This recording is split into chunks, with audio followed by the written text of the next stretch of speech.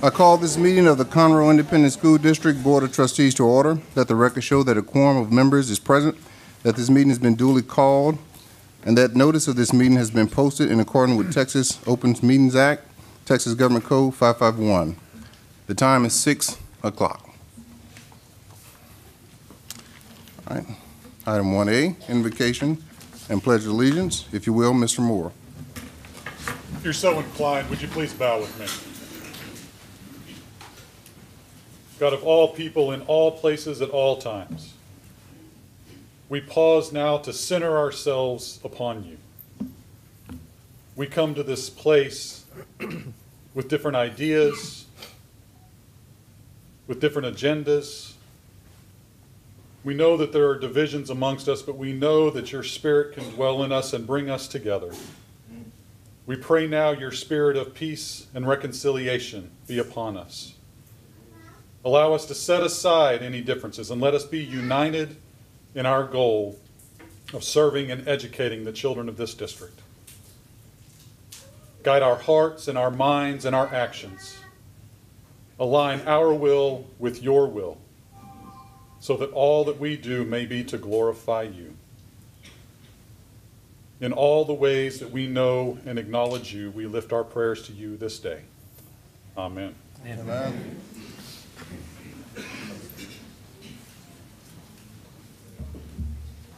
Would you please join me in the pledge?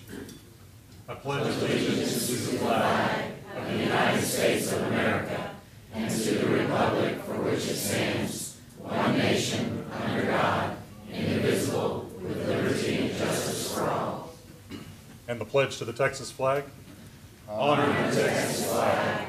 I pledge allegiance to thee, Texas, one state, under God, one and indivisible. Thank you, Mr. Moore.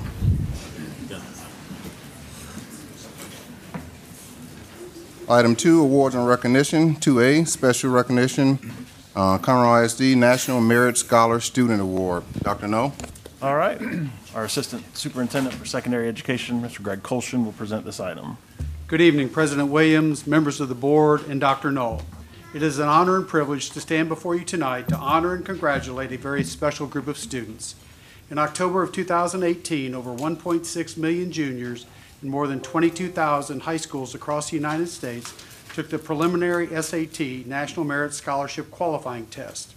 Based upon their scores on this test, students are identified and honored through the National Merit Scholarship Competition.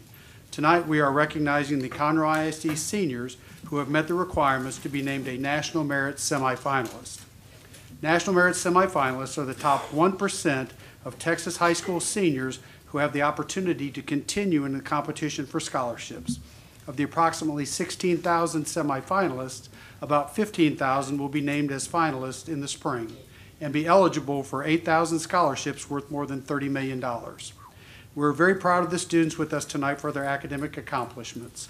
Parents, thank you for being here tonight to celebrate this very special accomplishment and for the support you give to our schools and in working with our children. If you are a parent of a National Merit semifinalist, please stand and be recognized.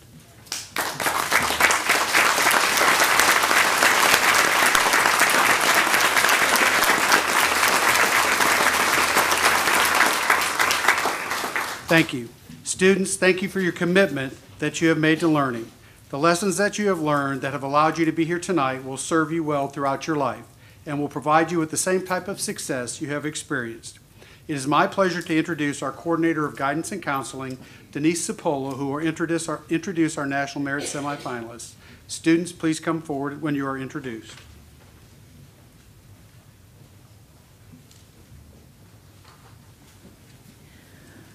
Olivia Bainey.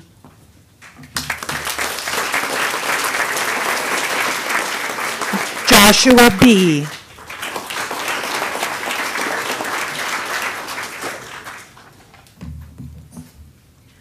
Ronan Burke.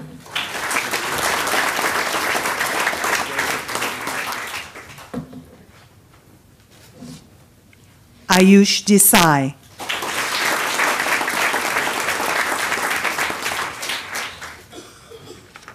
Silvino Fernandez Rosada.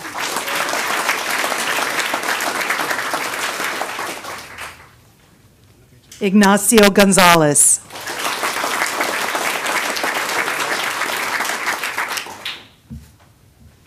Blake Higdon.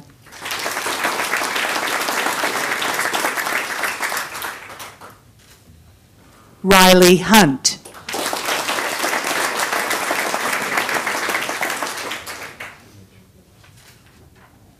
Swathi Monam.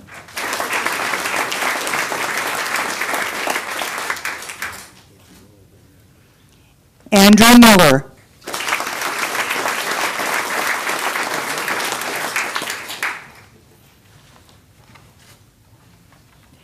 Nicole Petit.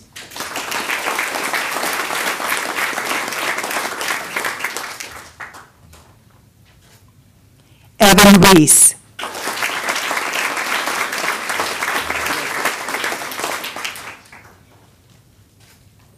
Tien Shu.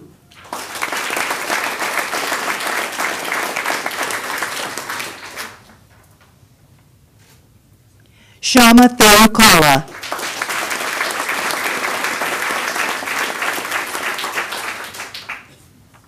Clara Victorio.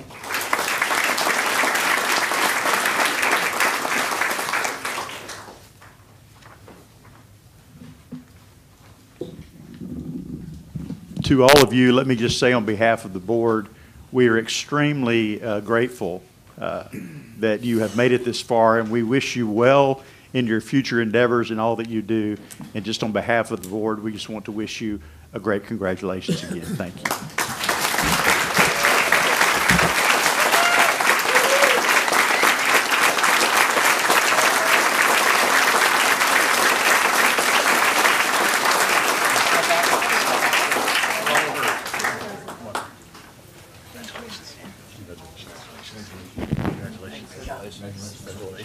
Great job. Great job. Thank you.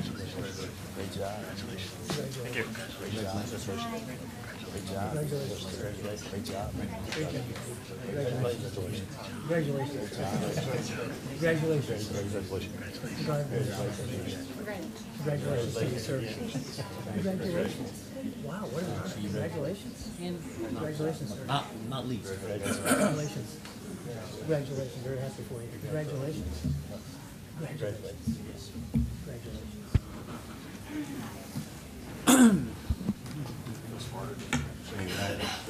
Good job. Thank you. All right, moving on. Item 2B, citizen participation. Ms. Godfrey, has anyone registered to address the board? Yes, they have. We have 32 citizens that have signed up to address the board tonight.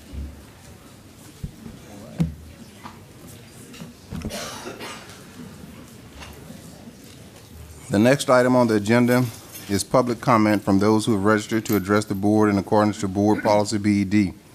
Everyone is reminded that this portion of the meeting is not appropriate forum for bringing complaints for which a resolution is sought. Before complaints can be submitted to the Board of Trustees as an agenda item, they must be addressed by following the appropriate policies and administrative procedures. Also, please keep in mind that the board has an obligation to protect the confidentiality of information that could possibly identify a student. The board cannot permit comments that include student names or any information that might identify a specific student. This prohibition does not apply if the person speaking is a student's parent or guardian or is over the age of 18 and speaking on or about himself or herself. If an issue is mentioned that is on tonight's posted agenda, the board would defer its discussion of the issue until the item is reached on the agenda. For any subject that is not on the board's posted agenda, the board cannot deliberate or make a decision, but it can furnish specific factual information or cite existing policy in response to inquiries. Due to the number of citizens that have registered to address the board, each person is limited to no more than 3 minutes for their presentation. This will allow the board to hear from citizens as well as ensure that the board meeting runs efficiently, as there are many important items on the board's agenda that must be considered. Everyone in attendance is reminded to treat all speakers with respect, regardless of whether they agree or disagree with the speaker's message. Any person who does not conduct him or herself accordingly will be asked to leave or will be escorted from the room. Ms. Godfrey, please call your first person. Catherine and Todd Lagus.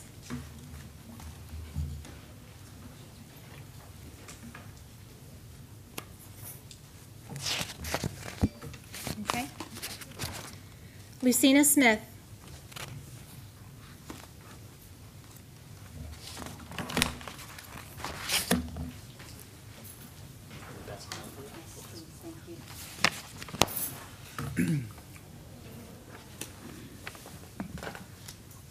As a concerned citizen, I just wanted to let you know that on August the 13th, I went to the high school girls volleyball game, and while they were warming up, they were playing music in the background that was very inappropriate. I've handed you some handouts to some of the songs that were being played and the words that are in those songs. I tried to highlight them so that you could see that it's a repeated F word, a repeated B word, and and continuation of using the N word. And in a society when we're trying to eliminate racism and when we're trying to eliminate sexual violence against women with the Me Too movement and everything else that's going on, I was totally flabbergasted that this music was playing at the volleyball game and that the girls were dancing around the floor to this music. I addressed it with I wrote an email to Mr. Hardiman, to Ms. Smith, Mr. Colshin, and Mr. Knoll. I received an email back from Mr. Hardiman, Ms. Smith, and Mr. Colshin, and Mr. Colshin did call me, and we did have a conversation on the phone. He said that he would make sure that it never happened again. But I know you said that we're not supposed to address things that are being taken care of. But what I didn't realize is that Caney Creek is a part of Conroe ISD, and I had an opportunity to be at their game as well on September the 3rd, and all of these songs were playing at that school as well, and I haven't addressed it with them because I didn't know that they were in Conroe ISD. So my concern is that even though I don't have children in the school, that we cannot play this type of music if we want our kids to grow up valuing themselves and trying to end racism and misogyny. Thank you. Thank you. Rachel Walker. Rachel Walker.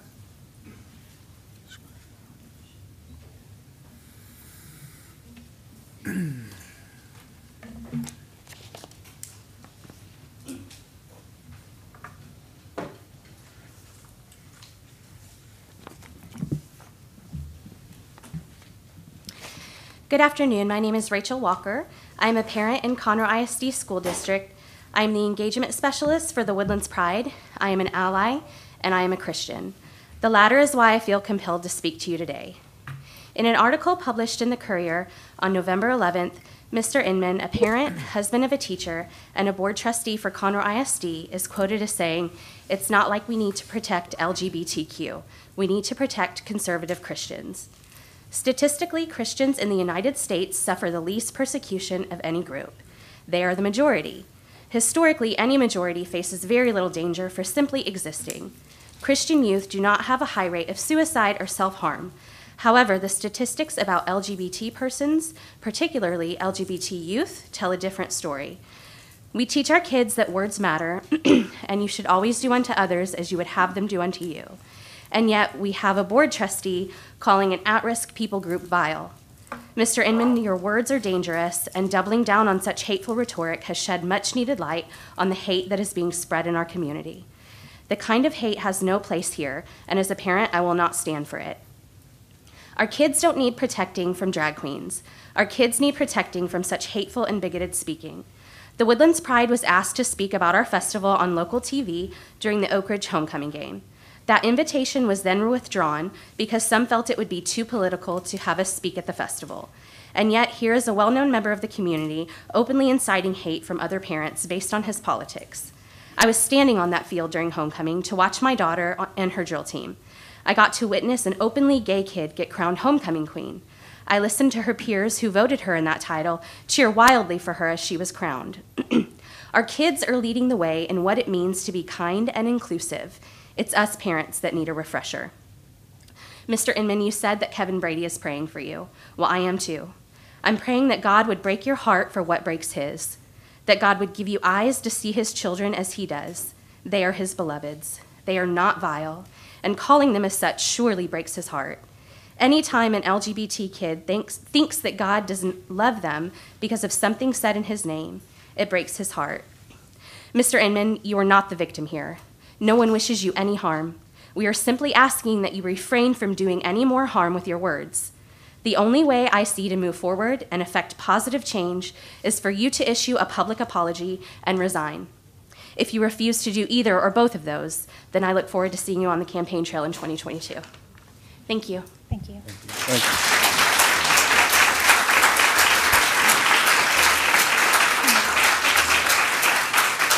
you. Anne Marie Kennedy. Anne Marie Kennedy.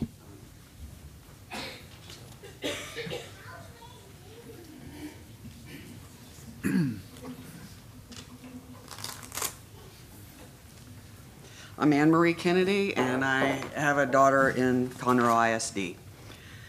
I'm here to share with you, the board, and the community my grievous concerns about the lack of professional boundaries, which have been exhibited on a regular basis by Dale Inman, a minister in the community and a school board member.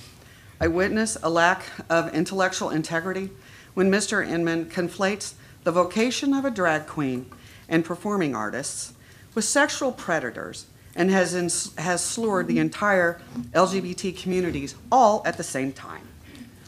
I'm an RN. I must abide by professional boundaries.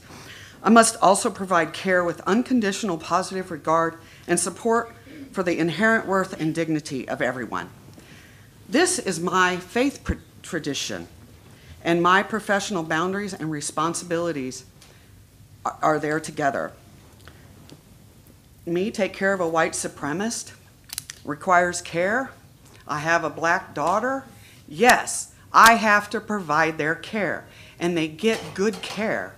Murderers, I've taken care of them too, and they get good care. I have not compromised my faith, nor have I compromised my license, nor their health.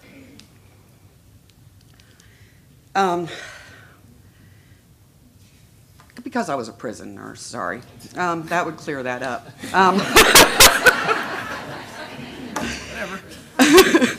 Mr. Inman practices a faith he has repeatedly used in a public and secular organization and has been using this as a justification to vilify an entire community of law-abiding and upstanding people, and using this clearly as to say and portray himself as better than anyone else.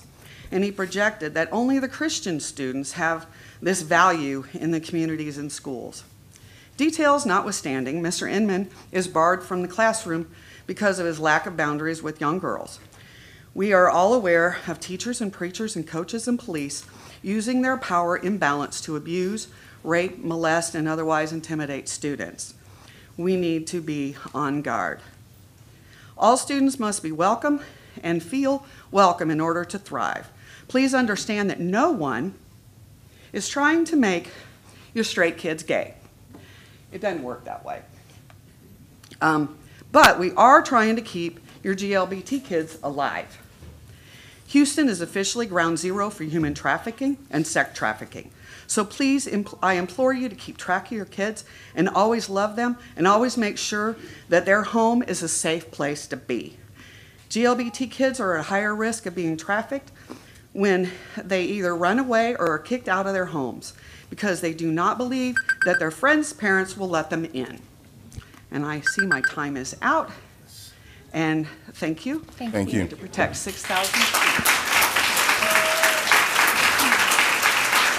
Mary Harrington. Mary Harrington.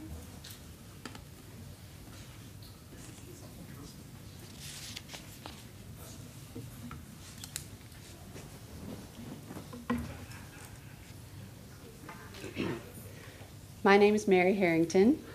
I'm a parent. Why aren't we here talking about bus schedules, Conroe's new junior high, or whether we'll have Coke machines in the cafeteria? This is why. This is wasting my tax dollars. These are newspaper articles, interviews, social media transcripts containing numerous examples of Dale Inman's disgraceful public behavior.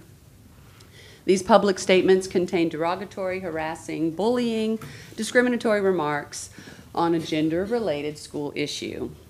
The statements are harmful to Conroe ISD, gay, lesbian, bi students, teachers, and parents. The policy of Conroe ISD is that all students be free from bullying, discrimination, and harassment, regardless of race, gender, ethnicity, disability, or religion. My daughter is a student of Conroe High School. Yes. She's held to this bullying policy. Mr. Inman is a board member. He's supposed to enforce the bullying and harassment policy, but instead he is the bully. Mr. Inman, you can teach your children they'll go to hell if they're gay. However, you cannot teach my child that. Let me be clear. This is a Conroe School Board meeting. This building's paid for by my tax dollars. This is not your church. In your church, you can preach that homosexuality is a sin. That's your religious freedom. But your religious freedom ends where mine begins. Keep your preaching to Sunday mornings and out of my daughter's classroom. Thank you very much. Thank you.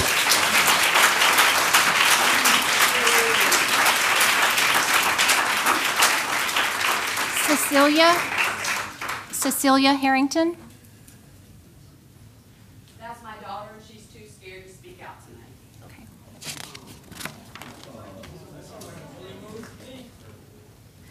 Zoe Nafshisi.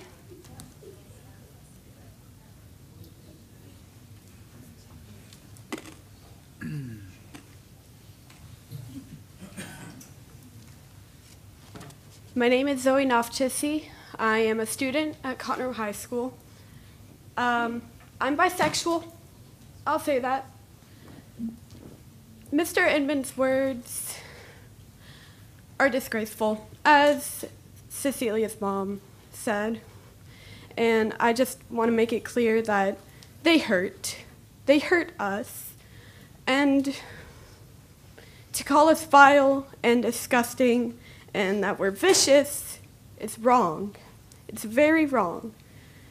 And I just would like to ask you to not make those comments and consider your effects on Conroe High students or any students in Conroe ISD that are gay, lesbian, bisexual, or trans, or anything else. Thank you. Thank you. Thank you. Thank you.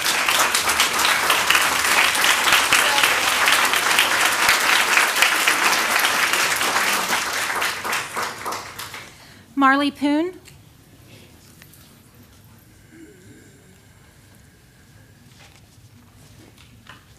Hello, my name is Mary Lee Poon, and I'm a mother of 2 children who grew up in CISD.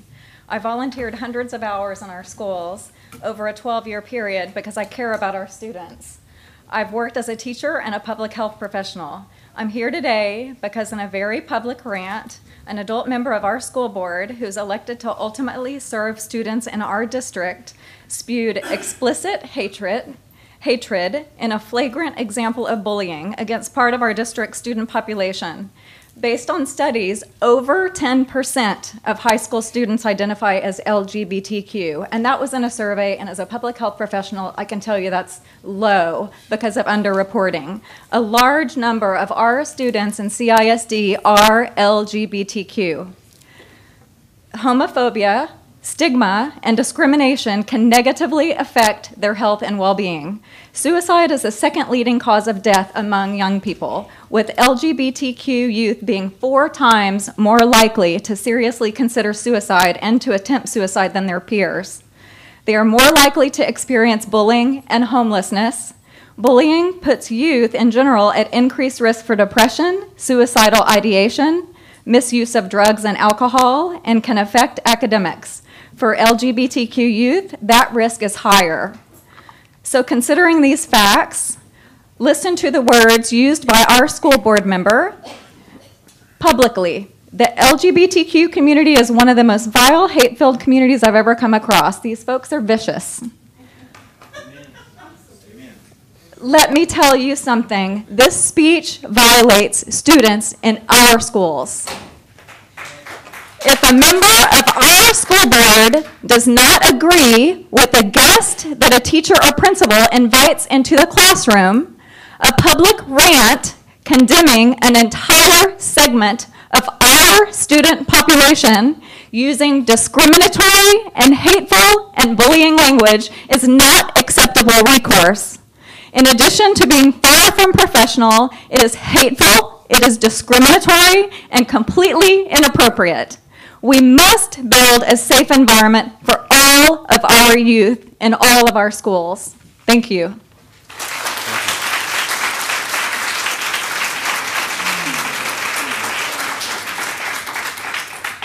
Chris Hodgins.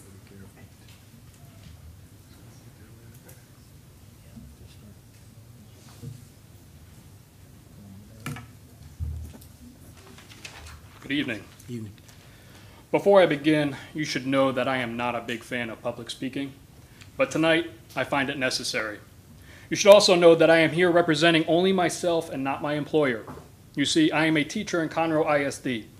My name is Chris Hodgins, and I am here this evening to address a bully on our school board, Dale Inman, and to recommend that the board removes him from his position for his incompetence. As a teacher in Conroe, my greatest concern is for our students.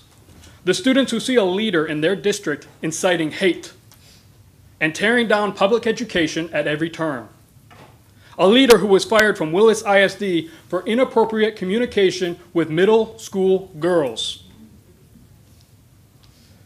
Last month, Dale Inman was quoted as saying, "The LGBTQ is one of the most vile, hate-filled communities that he has ever come across, and that he had spent time in the Middle East with radical Muslims." As a Marine myself with 2 combat tours to Iraq, I can assure you that that is the stupidest statement I have ever heard.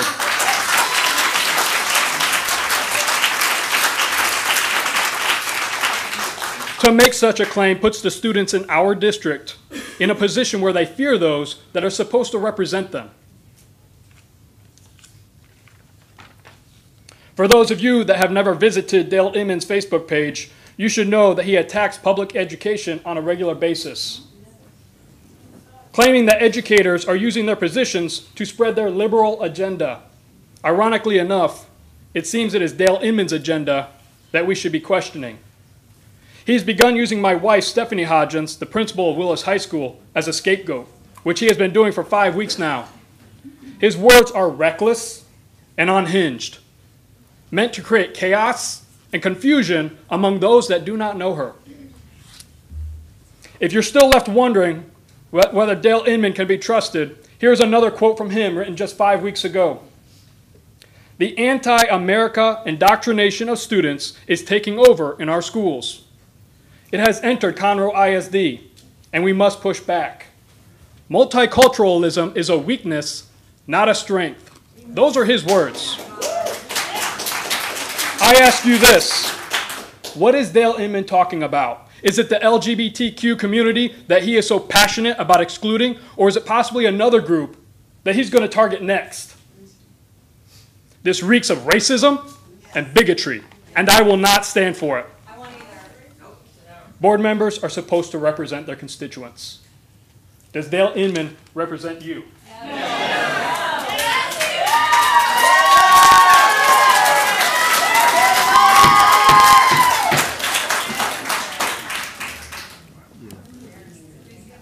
Derek Carter.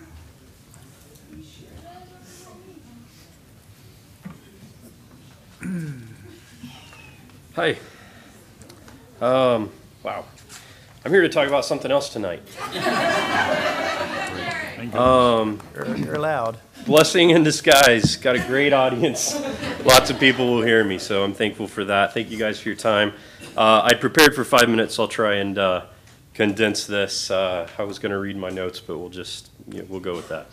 I'm here because my wife and I recently moved to Conroe ISD about 1.5 years ago. We were immediately impressed. We enrolled our 2 kids in kindergarten and 2nd grade at Bush Elementary. We had been involved in another public school district before that had great schools, but we were blown away by the environment that the teachers and administrators created at Bush. It's a great place. If it's at all representative of what happens in Conroe ISD, we have a great district. But over the next 12 months, we began to see what I think is one of the most important and urgent opportunities for improvement for the district in achieving our mission, the stated mission of achieving our best for the students, achieving the best for our students. And that happened as my oldest daughter, Ellie, went through testing for dyslexia and dysgraphia and other special ed education needs. We found that in spite of our urgency about it, I'm trying to condense this part, the process tended to be slow. As you guys know, when your family faces an issue, nobody has the same level of urgency about it that you do.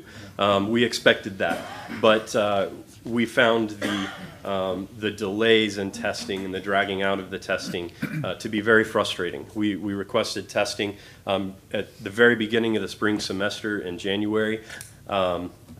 I guess right at the end of January. It was not completed until a couple of weeks before school was out. We missed an entire semester of interventions. On top of that, we had to really push to get them to actually test for dyslexia and dysgraphia in spite of our witness to what was happening with her, our work with her. My mother-in-law is a diagnostician saying there's no doubt she's dyslexic, and even her teacher, who was trained as a dyslexia teacher, saying this kid's got an issue. We had to push through that process. It seemed there was a reticence, a bias towards inaction within the administrators, not the teachers, but within the administrators. I don't even know that it was them personally, but just within the system. There seemed to be a bias towards inaction, a bias towards let's not qualify more kids than we need to. We finally got her qualified. She started the dyslexia program this fall. We were very hopeful about that. But we soon found out they would only be meeting for 30 minutes a day. Most dyslexia programs recommend an hour a day, 4 days a week for 3 years plus. They were going to do 30 minutes a day, and that's if you do 101. They were going to do 30 minutes a day, 4 days a week for with a group of 5 to 6 learning difficulty I'm going to have kids. to cut you off, right? Yes. Yeah, I apologize. Thank you, guys. We gotta, use that HB3 budget for more dyslexia teachers, and we'll be in good shape. Thank you, sir. Thank you.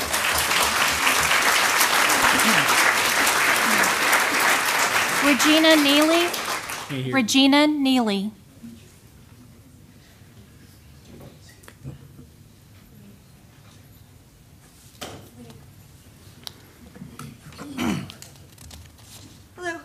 I don't have anything prepared. I'm just here as a parent of a student in Conroe High School.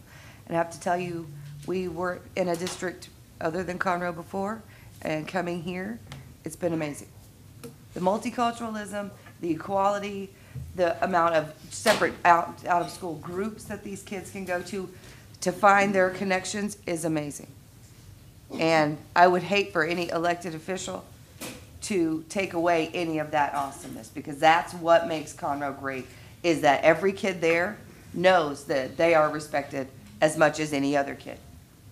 I mean, you can't learn, you can't go on, there's nothing else above that if you don't feel respected. And so an elected official that makes our students feel that way has to go. You're allowed to think that. I'm not here to change hearts and minds. If you want to think that there's a negative thing about my community, if you want to look me in the eye and tell me how disgusting I am, then you're free to do so. But you're not free to do so as a paid employee, as an elected official. You have a freedom of speech. You can tweet anything you want, but not as a representative of us.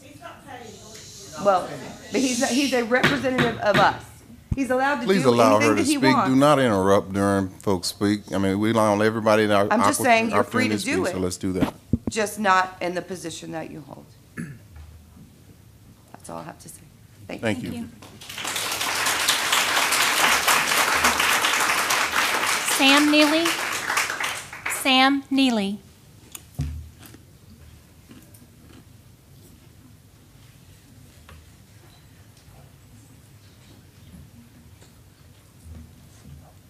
Evening, folks. Like my mother, I have nothing prepared. Runs in the family, I guess. But I'm a student of Conroe High. That's school right across the street over there. And I've been in theater all 4 years. Now, I don't know what you know about theater, kids, but we are flamboyantly sexual. Now, I have spent those 4 years in the arms of the LGBT community. And honestly, they're a nice group of folk. Of course, there's bad apples in every bunch, but, well. Now, I can only assume that it's out of ignorance that you speak of this hatred. And I ask, should the ignorance have any place in our education system? Thank you. Thank you.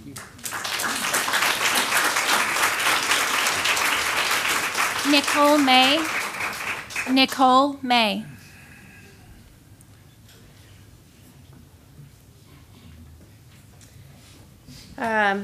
Hi, so everybody knows I'm here to talk about dyslexia, right? I'll cut it in half tonight. And I have some light reading for you as well. So I'll just get straight to it. These are the things that we're asking for. We would like 1 dyslexia therapist at each campus. Currently, our dyslexia therapists service multiple campuses. We know we are under-identifying dyslexics by almost a 15% negative margin. In order to get closer to a true identified number, each campus must have at least 1 dyslexia therapist for the entire day. Number 2, we would like to increase the dyslexia services from 30 minutes to 45 minutes. The Reading by Design brochure states 30 to 45 minutes per session, 4 to 5 days a week. Currently, CISD offers the minimum, 30 minutes a day, 4 days a week. The execution of this program is what will literally make or break a student's educational future. We are offering the literal bare minimum for our dyslexics. If we increase the dyslexic instruction to 45 minutes a day, 4 days a week, that equates to almost 70 additional hours of dyslexia intervention a school year for our 1 to 5. Not to mention our 1 in 5 will complete the program quicker. Number 3, we are asking for smaller groups of students in each dyslexia group. The recommended group size is 2 to 6. Compliance says that we will go up to 6 in a group. Commitment says that we will have smaller group size for more effectiveness in the program. We would like to see no more than 3 in the dyslexia group. Number 4, we would like to see our special education teachers to be trained in administering Reading by Design to our dyslexic special education students. Our dyslexic special education students are our most severe dyslexics and require one-on-one dyslexia intervention by a qualified dyslexia teacher. Number 5, we must do away with the LLI program for dyslexic students in special education. LLI is not an Orton-Gillingham approach to reading. All dyslexia experts agree dyslexics need an Orton-Gillingham-based reading program to learn to read.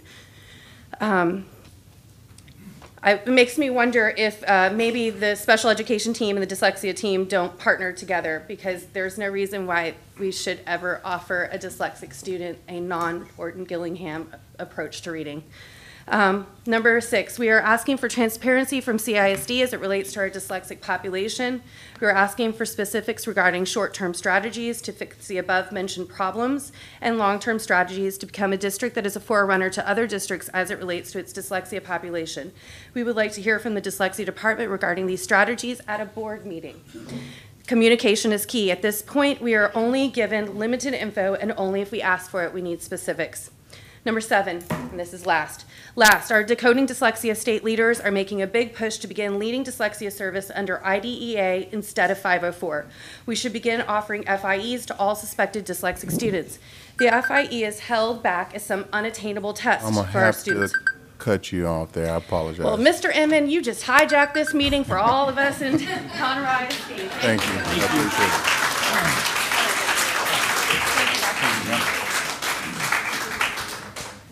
Amber Fusca.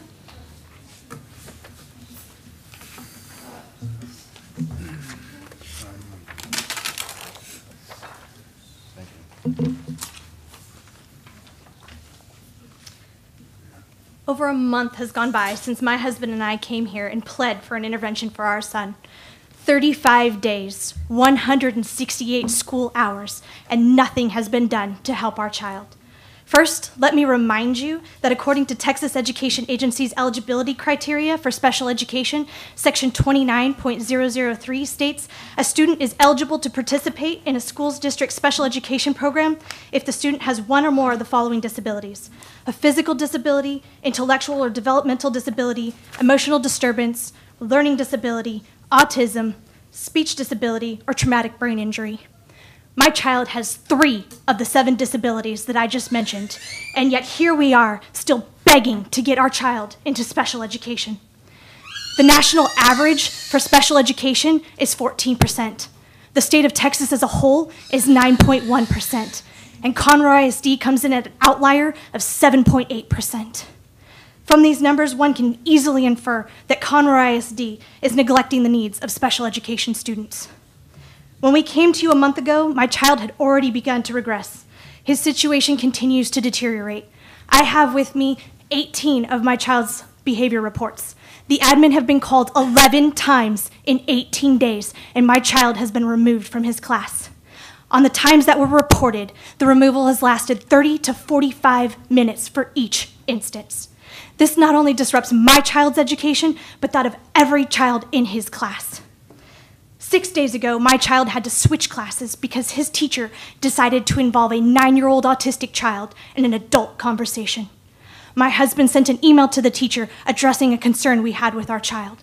That teacher decided to ask our child why he shared information with us, instead of responding to the email. Our child had no knowledge that we had sent an email, and responding in this fashion can ultimately jeopardize our child's willingness to ever communicate or confide in us again.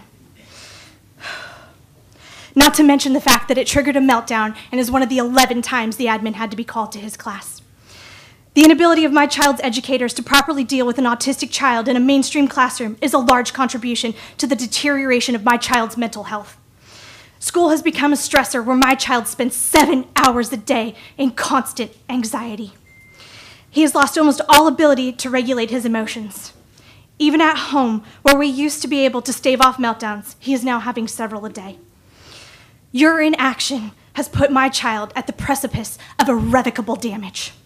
If we continue down the path you've chosen, I don't know if I will ever be able to get my child to function the way he has in the past. If we continue down this path, I am terrified that my child will be on a suicide watch list in a couple of years. Conroe ISD has clung to policy to the detriment of a child. The worst part is you have either chosen ignorance or wanton disregard of the policies you adamantly cite. IDEA states Section 300.305 gives the requirements for evaluation. Section 2 states the public agency is not required to conduct an assessment unless requested by the child's parents. We have been telling you for the last 60 days that we do not want an assessment, and still you insist that one must be done. I apologize. I don't mean to sound rude in any form or fashion. I understand. But I have to cut you off. Thank you. I am going to say, how dare you guys sit here and claim that you care for children. Thank you. But you clearly care for ones that are not special needs. Thank you.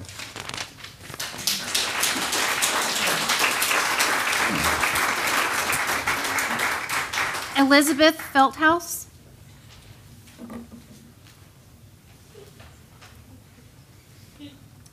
Good evening. My name's Elizabeth Feldhaus. I come and speak to y'all as a mother and as a therapist in the community as well as a constituent. Have you ever seen the silent tears of a child that has been bullied? Have you ever seen the cuts on a child's body from desperation to feel anything other than the emotional pain that they are experiencing? Awkward. Have you ever seen a child that is suicidal? Have you ever held a mother or a father that has lost their child to suicide, or whether that be in your thoughts, your prayers, or your arms? As a therapist, I have experienced all of these. I have felt the thickness in the air when there are no magical words to comfort the pain. As a child growing up, I learned the saying, "Sticks and stones may break my bones, but words will never hurt me." I'm here to share that they are hurtful. All of these things are extremely hurtful. There have been concerns regarding agendas recently in the news. We all need grace, whether that's from a higher power or our peers. I am a true believer that most people are doing the best that they can with the information that they have. Sure, there are people with bad intentions in every group. If any child is being bullied for their views, we as the adults need to help children learn how to disagree respectfully and not do any more harm. Not everyone is going to like me. Not everyone's going to like you, and that's okay. But it's not okay to be hurtful about it. When we have quotes from a school board member in local news that the LGBT community is one of the most vile, hate-filled communities I've ever come across, and I've spent time in the Middle East, it is heartbreaking. We do not have to agree. We do not have to accept the other's points of views, but we must respect one another. We do not want any child to be judged for their beliefs. I want our schools to be a safe place for all. We need to protect all children from judgment. We need to protect all children from discrimination. We need to protect all children. There's room for everyone. There is no room for bullying. There are subjects that come up in our household that we might not believe in. It is simply explained that that's not how we do things. Some people might not think like we do, but we always work to show love and respect for the way that others do things, as long as they are not hurting others. I respectfully ask the board and the community to please make sure that you are doing everything in your power to educate yourselves on others' points of views and experience empathy for their journey, even if it's not their own. I just have one more sentence. Use caution when throwing sticks and stones or words. You may never know who you are going to hurt, and it might be your own child. Thank you.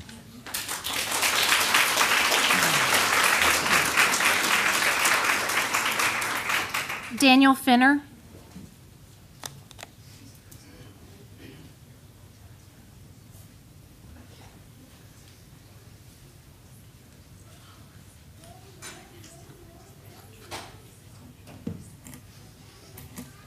A Muslim imam that stands on their beliefs, an LGBTQ activist that stands on pride, a community organizer that stands on what's matter. All those are accepted with thunderous applause. But a man that stands on his biblical faith is derided and defamed. This action makes your circle of tolerance bent on a curve that is by your opinion. When that happens, there is no truth to your tolerance. It just simply is your opinion. I'm thankful that I've seen people on this board that stand on the truth that was laid on the cross 2,000 years ago for our sake, for our salvation. It has been at times misrepresented. It has been at times misunderstood. And it has been at times misinterpreted. But it remains the truth all the same. Many people call themselves Christian and misrepresent the truth because the truth is inconvenient for them to be in the world, even though as a Christian they're commanded to be in it, but not of it. I'm thankful for Dale Inman standing on truth of his faith, truth that is spoken in love, and truth does not change based on anyone's opinion. Because the truth that Dale stands for is proclaimed by our Creator, and it leads to eternal peace, not peace in the present, eternal peace, eternal freedom, and eternal love. Thank you. Thank you.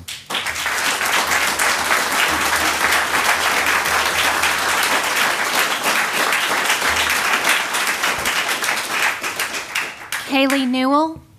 Kaylee Newell.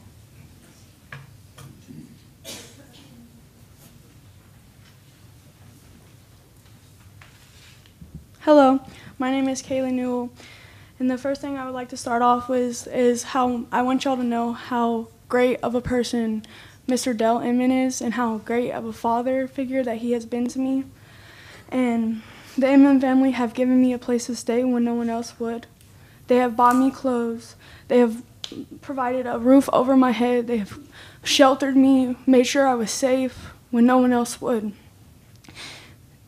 Dell Inman is one of the smartest people I've ever met in my whole life, and I trust him with everything. I trust him with my life. Not once in the whole 6 years that I've been staying with the Inman family have I ever felt threatened, mistreated, or violated, or anything of that kind. Every time Mr. Dell Inman, before he even walks up the stairs to come talk to us, he yells up the stairs, "Ladies, are you appropriate? Is it okay for me to come upstairs?" And for the people who don't even personally know Mr. Inman, and they're saying these false allegations towards him, should be very, very ashamed of themselves, because not one of these people besides his family and the people that he loves and they love him know him how we and my family know him. He has coached our soccer teams. He has preached to us. He has sent us on youth trips that I would have never been able to afford myself. And he's just been the greatest and the smartest person that I've ever met. And people talk about bullying, but anybody can be bullied. You don't have to be gay, you don't have to be black, you don't have to be white. Anybody could be bullied. And it's sad when your administration, a principal, can bully someone that works for them or a student of the person that works for them. When I have random people that I've never met in my life come up to me and say, a principal of mine was talking about my sister. Yes, my sister, we're not blood, but the Inman family is my family. And when a principal that's supposed to guide children and show them the path is talking bad about one of their children, what is that showing us? How is that leading us to a better community? It's not. Thank you, Dell. Thank you, Dad, for everything. Thank you for the Emlyn family.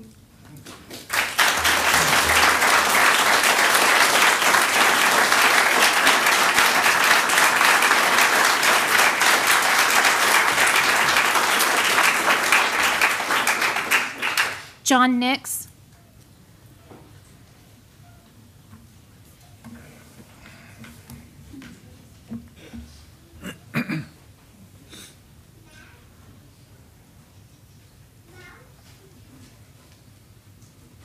Good morning. Good evening, fellow Conroe ISD board members. I got a couple of things I want to talk about. First things first, I'd like to ask for Dr. Knoll to make a public statement on this, on what he feels on this whole topic that we've mainly been talking about tonight regarding a fellow board member. I have a friend that recently came out as transgender, that came out and told Mr. Inman that he was that she wanted to be called under a new name. He texted back, it was very rudely, and saying about gender confused. And a few days later, he got a text message and a call from his attorney that he cannot have no further communication with him and his wife. I don't feel that's acceptable, because I live in the state, not just in Conroe ISD, I live in the Conroe feeder zone. I live here in the city. To feel like if a taxpayer can't even approach a fellow, any one of y'all, without fear that any sort of anything can happen is wrong. And that's something I want to see addressed. I'm with all the others with the pro-LGBT movement. And I feel like I said, I would like to see Curtis Knoll make an official statement and publicly in the media. That's part one of what I wanted to talk about tonight. Part two, I'm a delivery driver. I do food delivery apps like Uber Eats, Postmates, Instacart, and that sort of stuff. I want to see policy changed to where we can legally deliver to Conroe high schools. I know Townball High School has a special table set up where students can order on the app and deliver, and still be delivered right there. Kids still do it. They break the policy all the time. I've seen it happen. I've seen them leave crazy notes. I've delivered to teachers. I did 2 deliveries to Conroe schools last week. So I'd like to see you address on those 2 things to really change the policy, especially at Conroe High School and the other Conroe high schools in this week, and address my other concerns. Thank you so much. Thank you. Tom Oliver. Tom Oliver.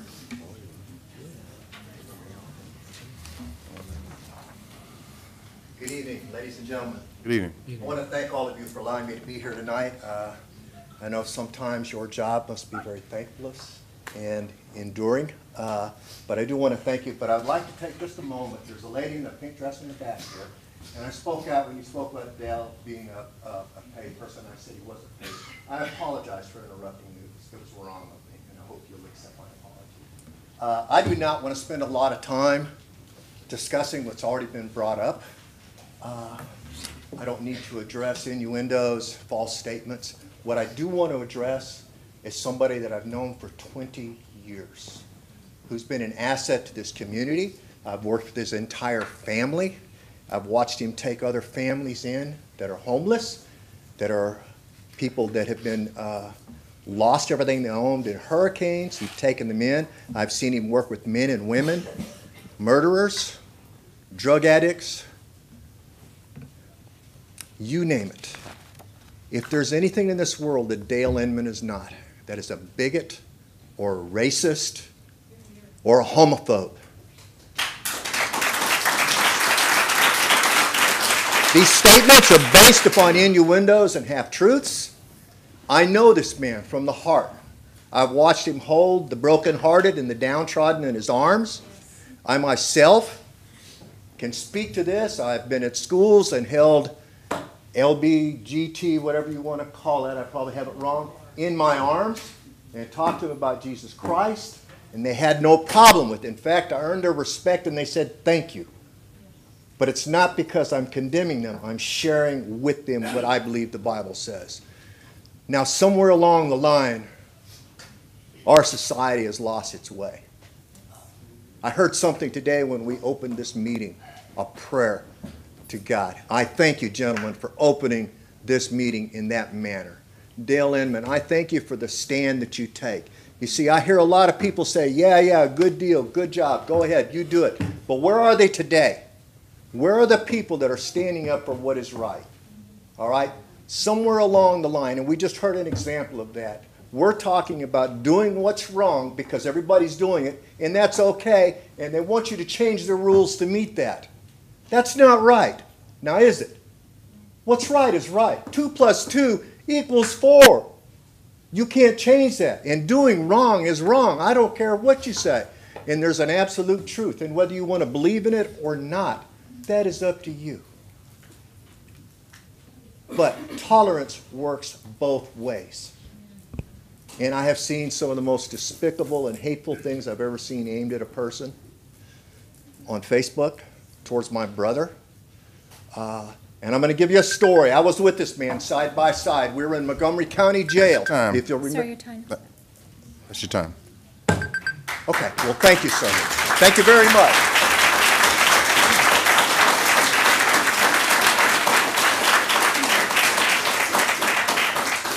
Kelly Inman.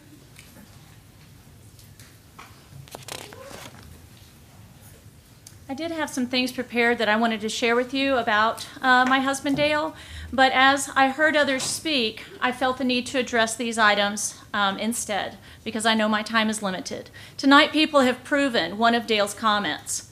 Christian students and teachers need to be protected from administrators who promote alternative lifestyles. Christians, please continue to stand up. Please continue to stand for your beliefs. My daughters personally are harassed on a daily basis because they support their father, because they know their father is standing on his biblical truths, and because they stand on their biblical truths. They know what the Bible says. And they are not getting any support from the administration when they're being bullied, but rather they are themselves being bullied by that same administration. We have lived, ma'am, the lady that talked about holding those kids, I have lived it. I have lived where I've seen my children going through this type of harassment. I have lived where I've seen my children physically beaten up or someone attempt to murder them, and it's gone to court. I know it firsthand, and that man right there is the best person you can have on this board. There is no bigotry in him. As a matter of fact, some of those people that have been in our house, those people that have been in our house have also been of the LGBTQ, whatever that community is. It was a young lady who had an alternative lifestyle, and we did not even consider for 1 minute about the lifestyle. Our choices are based on love and acceptance. And I know that you men back there have seen that in him. And I know that you constituents who voted for him know that's who he is. So those of you that want to cast false allegations, guess what? We, the voters, who almost unanimously voted him in, we know who he is.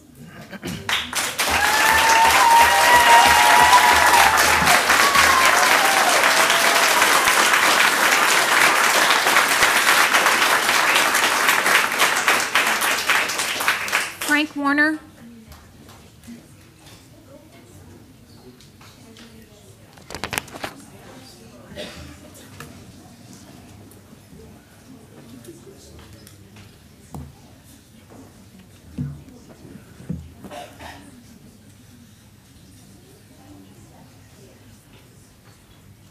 Hi, my name is Frank. I'm a grateful believer in Jesus Christ, celebrating recovery from childhood sexual abuse, drugs, alcohol, and tobacco abuse. I've been clean for over 30 years.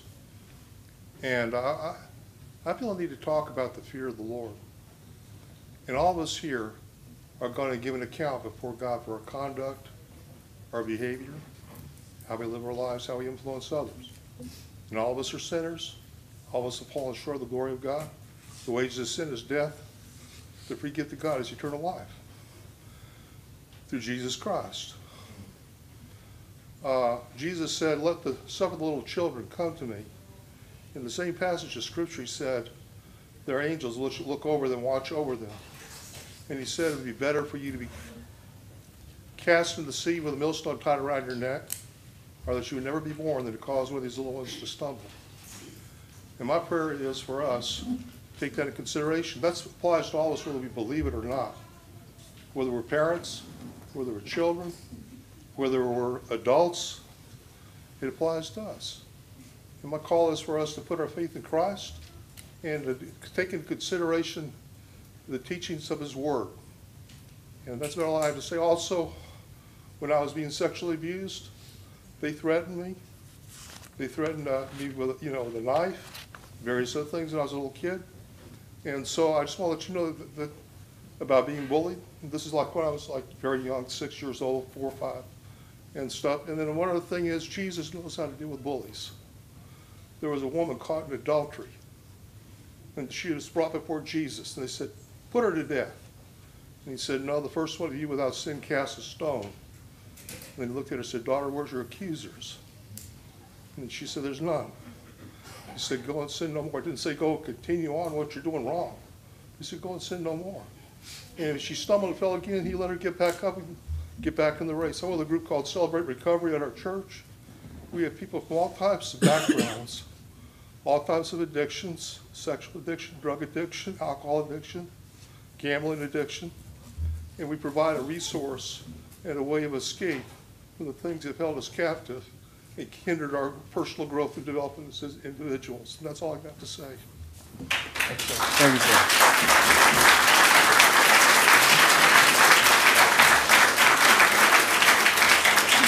Ginger Pilot. Ginger Pilot.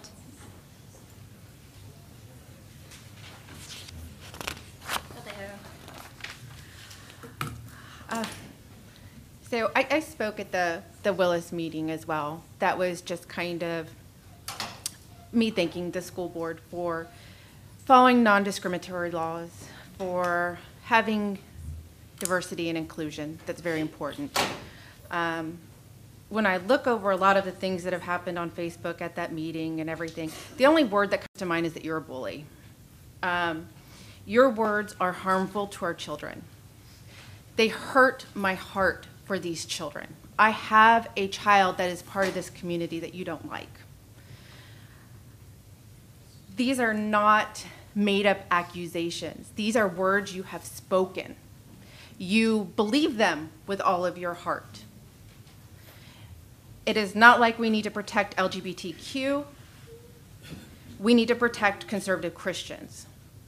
The LGBT community is one of the most vile, hate-filled communities I've ever come across. So you may have come across a few bad folks. There's bad folks in every area, every religion, every race. There are bad people out there. Our youth need to be protected from you, from your words within the school. As it was spoken before, do what you want to do within your church. That's your place to speak those kind of words, not at a school. If you want to speak those words at a school, pay for private school, not in a public school. You have put down a whole community. You put us all of them in one bucket and look down upon them. A leader should work to lift others, to be an example. You don't have to agree with everything. We are all different. We have our freedoms, but you should be able to show kindness. I was told when I shared on World Kindness Day on Facebook, that I had hoped all children would keep kindness in their heart and share it with all. And I was told what I meant was that I was calling for all Christians to condone sin, and that my intent is to share that if someone disagrees with me, that they are unkind and unloving. I never spoke those words. Okay? I find often with extremists that they have to manipulate words to suit their own needs. Some of the horrible things that you've said, the children have heard. One of them came up and spoke. Okay, that's just one of many. I would definitely like to see you resign and have no part of the school system. You fail to understand the impact of your words on our youth. And Christianity is not the only religion, so you're, again, just keeping it to one group. Your words hurt, Mr. Inman. They can cause so many bad things. As a leader, you should support and help and be kind. Thank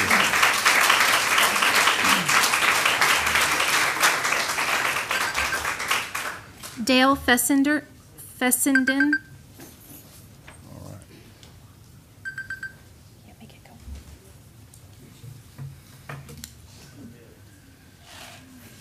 Thank you for this opportunity to address you. I am again speaking on the topic that has been most spoken on this evening. As a father of 7 grandchildren, 23, live in the Conroe ISD, pay taxes on 2 properties in Conroe ISD, have some of the grandchildren attending, all of the children are older. So some of the grandchildren are attending Conroe ISD. I am very thankful for the Conroe ISD reputation. I know you all have worked hard. I know that Dr. Noel has worked hard, and I appreciate that. It is a good reputation.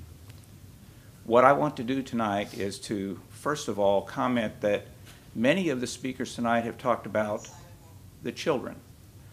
I won't claim that I have read everything in the newspaper about what's been said about the situation. But of the things I have read, I've not read anything where Mr. Inman said anything about any of the children.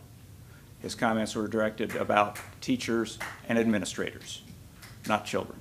So they were not his target. And the other thing I would want to make sure that you understand is that some of the things I've wanted to mention, I do think a public statement would be appropriate.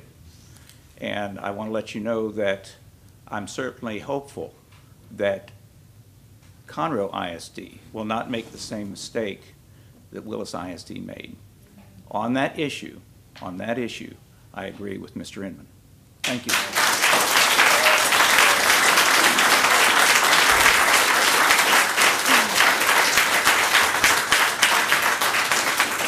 Jason Rocha.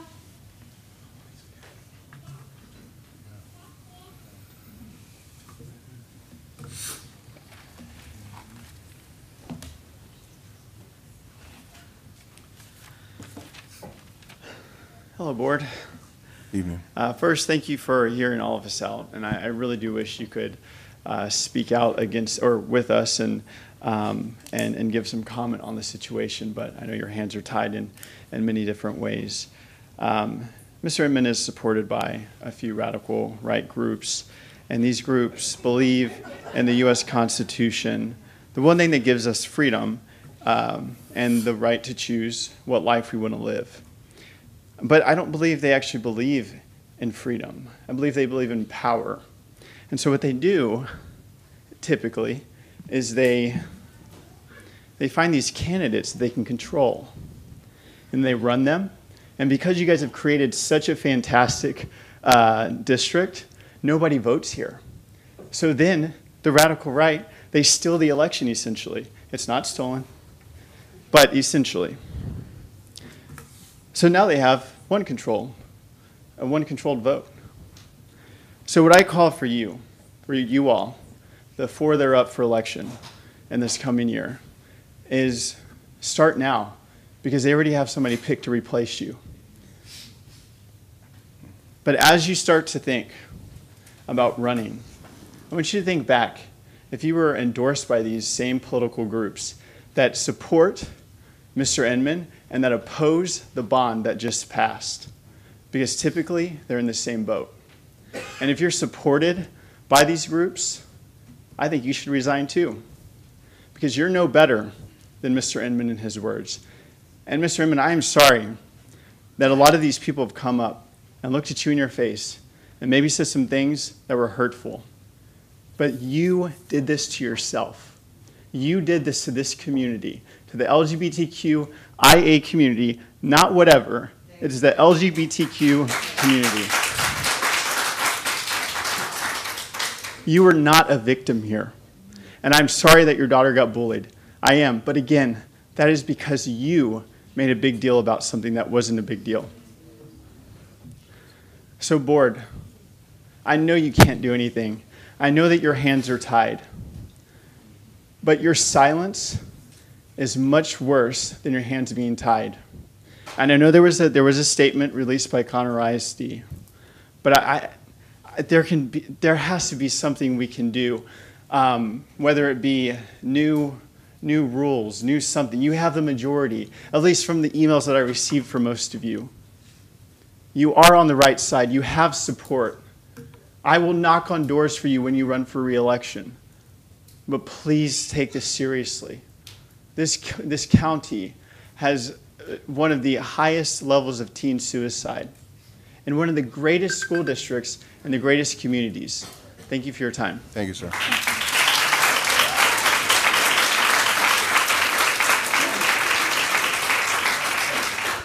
Jay Gross. Jake? Jay Gross. Master first Conroe. I mean, West Conroe. Yeah, my name is Jay Gross. First of all, I want to thank you men and ladies for your service. I do not envy your job whatsoever. I've been a pastor for 40 years, 21 of those years here in Conroe. But you guys and ladies are sitting here with targets on your chest. As I've sat here tonight and listened, I've come to the conclusion Dale Inman must be a fire-breathing, child-devouring monster. But the Dale Inman I've known for over 20 years is quite a different story. I've seen him house homeless individuals in their home. One young lady testified to that. I've seen him go in and help and minister to people in disaster relief when hurricanes and floods have hit this area. I've seen him feed children that had no food at home. I've even seen him go into the prison after his own daughter was assaulted and talk to the prisoner who assaulted her about forgiveness. That doesn't sound like a man filled with hate to me. We live in a time where we are polarized on our views. That's obvious from here tonight. But we are Americans. And as Americans, you have a right to believe what you want to believe, and I have a right to believe what I want to believe. But you do not have a right to demand that I agree and applaud and support what you believe. I have a right to choose for myself. And the last I heard, that we did have freedom of speech here in this country, and we have the ability to express our opinions. Dale Inman would be the first guy to admit to you he is not perfect. Sometimes we preachers put our feet in our mouths. But there's no hatred in that when we're trying to express our value. And I agree with the other gentleman, from the information that I know, Dale did not direct one word toward one student or one child. It was about an adult male entertainer that works in an adult male club coming to teach or demonstrate cosmetology to students. I don't think that's the kind of representatives that we want in Conroe schools to address our children. So I just want to come today to say to you a word of reference, character reference for Dale, and also to express the Judeo-Christian values that are under attack, whether we want to believe it or not. And I've experienced this personally myself. And I'm out of time? Yes, sir. Okay, thank you.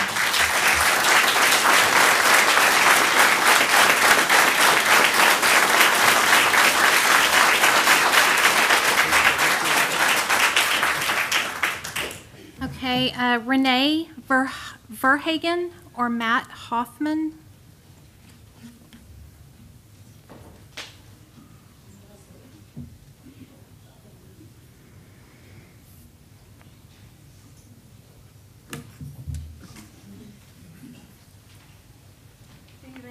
Matt's much better at speaking than I am, unfortunately, so he's going to take over.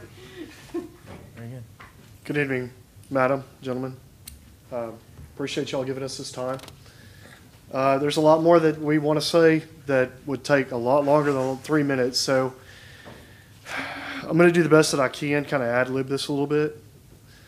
But I want y'all to think for a moment about a child that's here in the Conroe Independent School District right now. That child has autism. And that child goes to school every day with parents that really care about him, do everything that they can for him, even going as far as spending thousands of dollars to try to get outside resources and outside assistance for that child.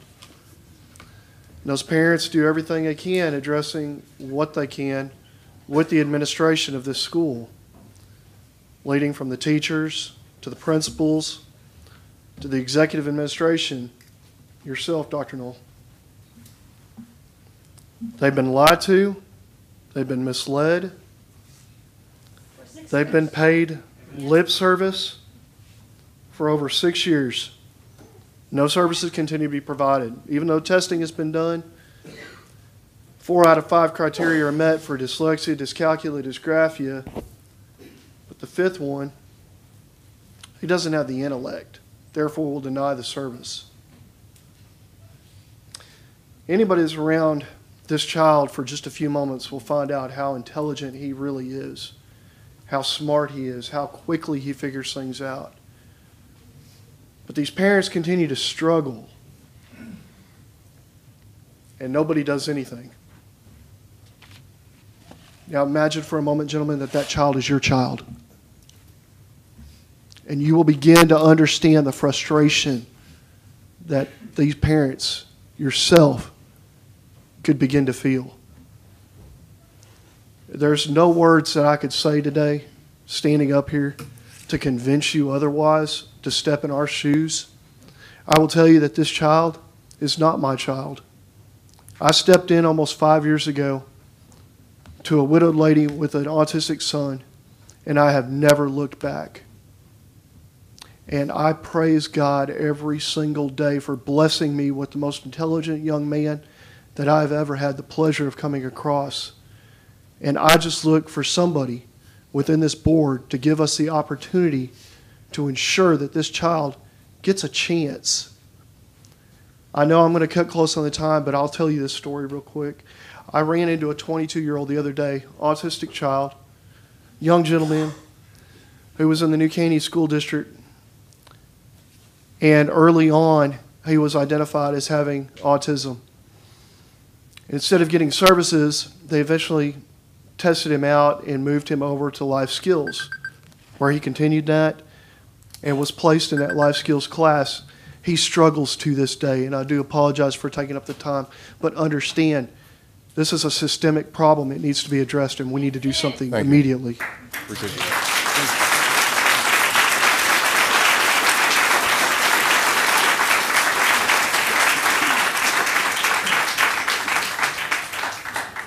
Kevin Williams.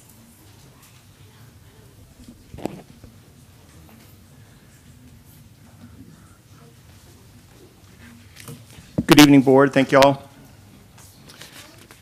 The issue here tonight seems to be this. Does the CISD Board support this winch hut mentality and the attacks on a board member for having his own personal views? That's the issue. The only appropriate decision that started this was made by a teacher and the principal to invite a drag queen into the school to interface with the students.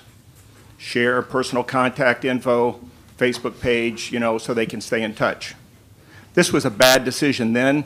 It's a bad decision now. Bad decision in Willis, really bad decision here in Conroe. It's possibly in violation of Texas Penal Code 4324, which deals with the sale, distribution, and display of harmful material to minors. And even this person's conduct there as a sexual-oriented performer, performs at strip clubs, could well fall under this. This was wrong, as I say, and is still wrong. Mr. Inman is not the bully here. He didn't address anything to the students. His crime is being a Christian and having a Facebook page. He has been alleged, Mr. Williams, great to hear your comments beforehand about the conduct of the meeting, and we're not going to have comments that are going to smear people and whatnot, and yet I've heard any number of personal smears, baseless and defamatory allegations made against Dale tonight. It wasn't in my comments. Well, it was in the intro comments. No, it was not. Yeah.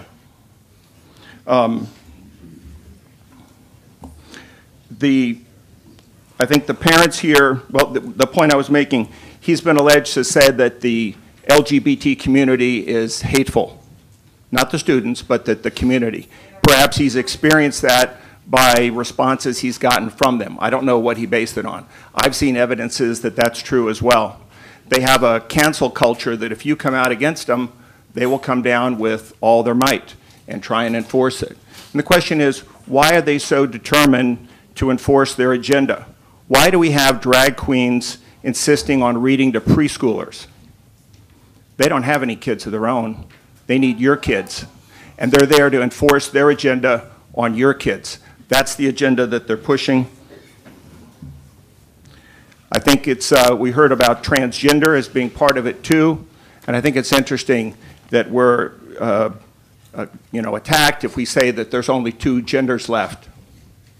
It's ironic that when these people go to get gender surgery, the surgeon only asks them which one they want, male or female. Thank you.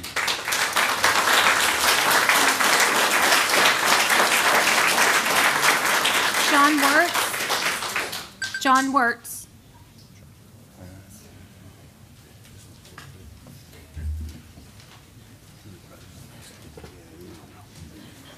What's his last name? Wirtz. I don't know him. John Wirtz. Yep. John Board, Dr. Null, good evening. My name's John Wirtz. I'm Treasurer, Republican Party. I have two grown kids. The younger son has been in the Army for 10 years. He's in the reserves, and he's a combat veteran. If that makes me a right-wing radical, I'm guilty. When we send our kids to school, there's an expectation that they will be learning how to read, write, and do arithmetic without having teachers trying to indoctrinate them with their own personal social agendas. How about we just let our kids be our kids? As I am watching how all this is playing out, I can't believe that there are people here tonight calling for the resignation of a board member because he had the nerve and a First Amendment right to take a stand against having an adult entertainer come into our schools to interact with our students. I am under the understanding that the adult entertainer in question has no credentials to practice cosmetology as required by the Texas Department of Licensing and Regulations. And we don't even know if a background check was done on this guy.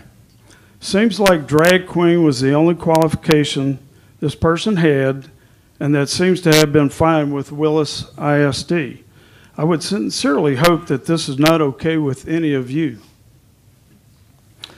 So in an effort to impart some sanity into this process, I want to call for the immediate resignation of any board member here tonight who thinks that what Willis ISD did was a good idea or is any way defensible. Because if you are okay with that and you are so feckless as to allow yourself to be pushed around and bullied by the crowd, some of the crowd here tonight, you can't be trusted with our children, and you have no business making decisions that affect the families living within CISD. Thank you.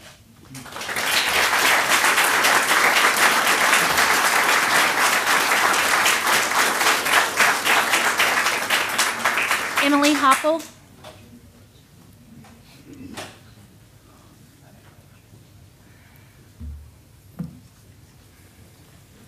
I'll try not to use my full 3 minutes. I know it's a long meeting. Thank you for the time. I looked today at the Conroe ISD website, the vision statement.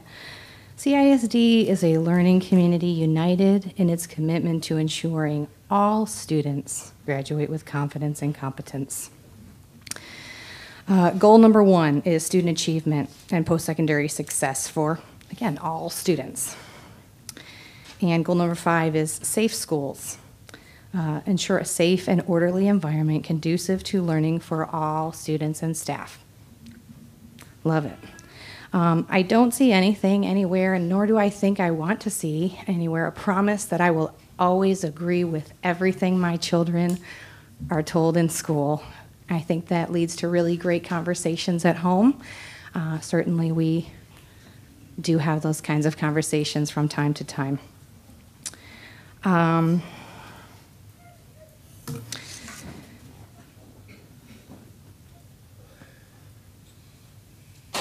I get you feel attacked, but people are using your words up here. They're your words, and I mean, we can all see them. You post them in public for everyone to see. You say them to public media for everyone to see, including students in this district.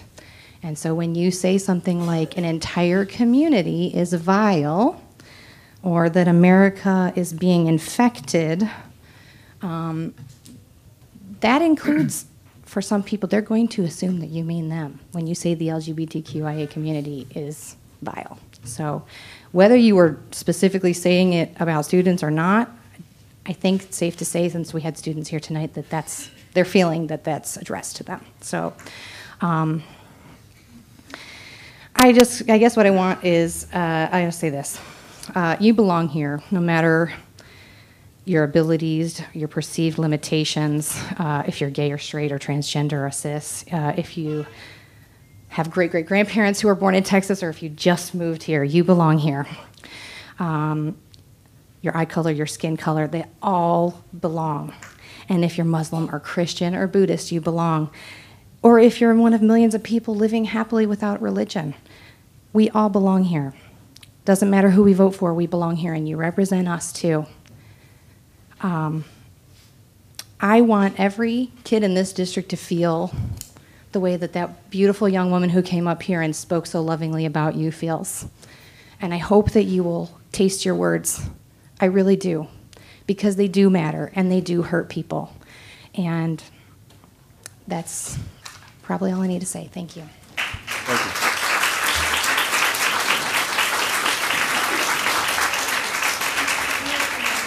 Enrique Rosario.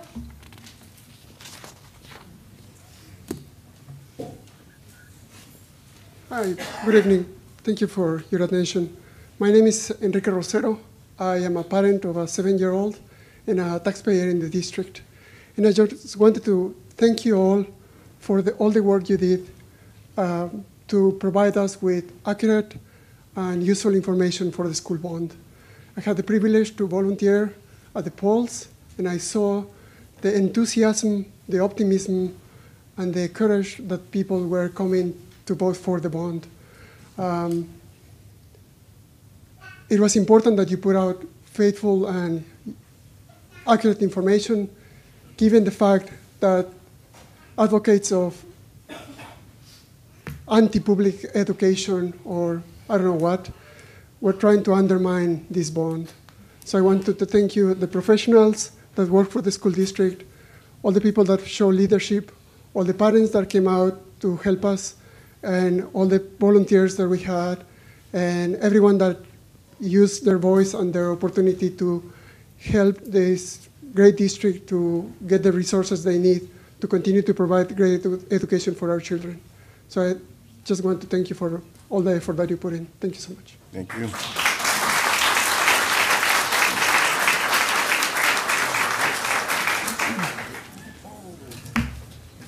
All right. No, ma'am. There's a new law. House Bill 2840 allows people to. No, ma'am. All right, next item on the agenda. Sir, there's a new law, House Bill 2840. I'm presiding over this meeting today. You're not going to abide by the law? No, I'm going to ask you to leave the board meeting if you keep interjecting. Okay, I just want that clear that you're not going to abide by the law. Thank you. All right, next item on the agenda, consent agenda. I apologize, I was stuck in traffic. I'm Catherine Logus. I had the first spot. May I please address? Did she register? She signed up first, yes. Thank you. Please. Thank you so much. My name is Catherine Logus. I'm here tonight to speak to you as a CISD parent, a community member, a former educator, and as a nurse. 15 years ago, on my 21st birthday, someone raped me. It took me 13 years to be able to talk about what happened to me. It took a secondary trauma as a nurse to realize that I had survived my sexual assault but had not healed from it. While some of you may think that what the center of conversation is tonight was not rape, I'm here to tell you that whether he is raping them or not is not the point. He has taken advantage of a position of power to make children feel vulnerable, shamed, and objectified. I'm here to tell you that all too often we make conversations about assault and bullying about the victim. We try to explain what makes victims victims to begin with, further amplifying the effects of the assault. Children are minors. We do not give them resources or authority to put themselves in situations, especially when they're at school, to be anything other than subordinate to adults.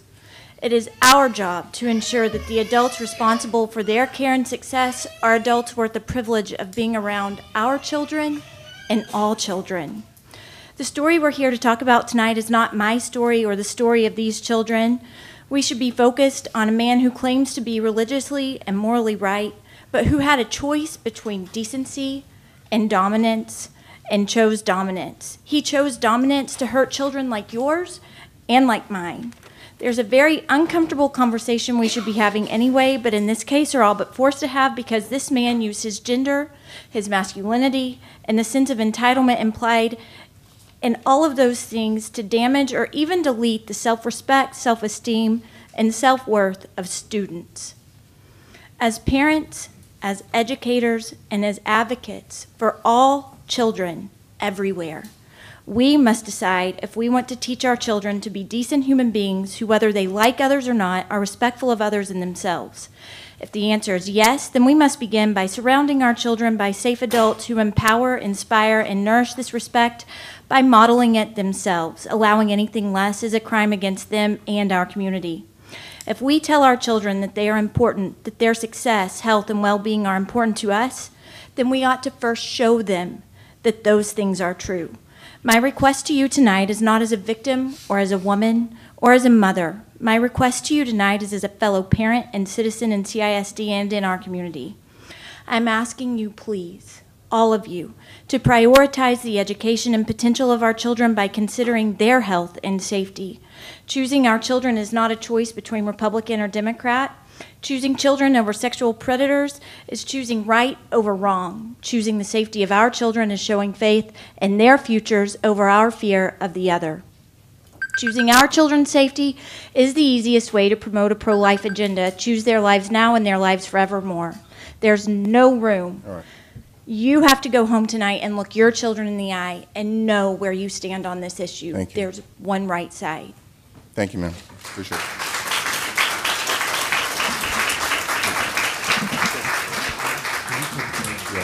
We're going to take a quick recess for about 3 or 4 minutes. So right now the meeting is in recess. Appreciate that. All right, consent agenda. Item 3. Gentlemen, I've received no request to remove anything. Anyone have any objections? If not, I'll entertain. We approve the All right. consent agenda, item 3 is presented. We have a second discussion. Hearing none, all in favor? Thank you. Motion passes. Item 4, curriculum and instruction. Dr. Noel received 2018-2019 SAT, ACT, advanced placement and high school completion results. Dr. Noel. All right. Mr. Colshin will present this item. President Williams, members of the board, Dr. Knoll, tonight we're delighted to share with you some of our academic accomplishments for the class of 2019. Before we get into the data, I want to thank the members of our team who helped pull this information together. They were invaluable assets. The true recognition for this goes to the campuses where the teachers and administrators, counselors work so hard with our students to prepare them to achieve these results. Tonight we're going to focus on college, career, military readiness because it is a huge factor in our accountability rating. Depending upon the campus, almost 47% of a school's accountability rating can be made up by CCMR factors. The state's expectation is that when a student graduates from high school, that they earn a CCMR point.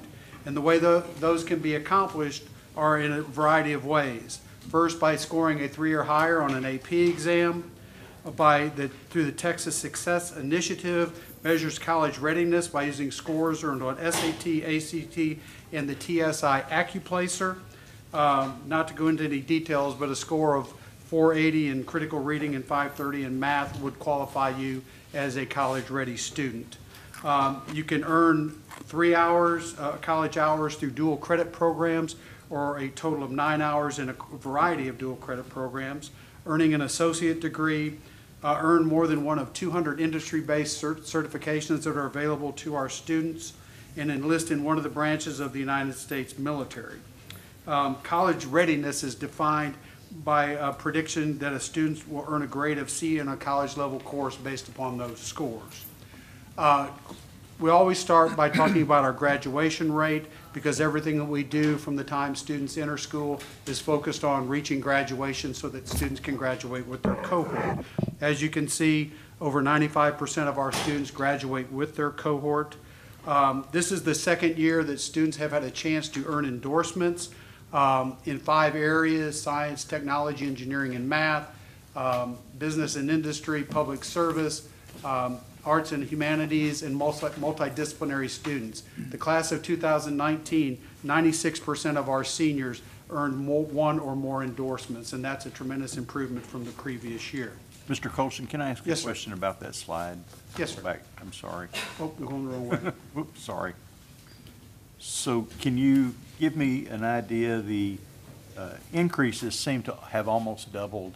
I know the system kind of implemented the endorsements. Yes. Is that the reason for the dramatic change? That's part of it. I think the fact that being in the second year of the endorsement plan and working with students and developing a plan. More of them are seeing opportunities to gain those. More of them are seeing opportunities. Okay, great. And just the fact that we require the 4x4 students to complete Yes.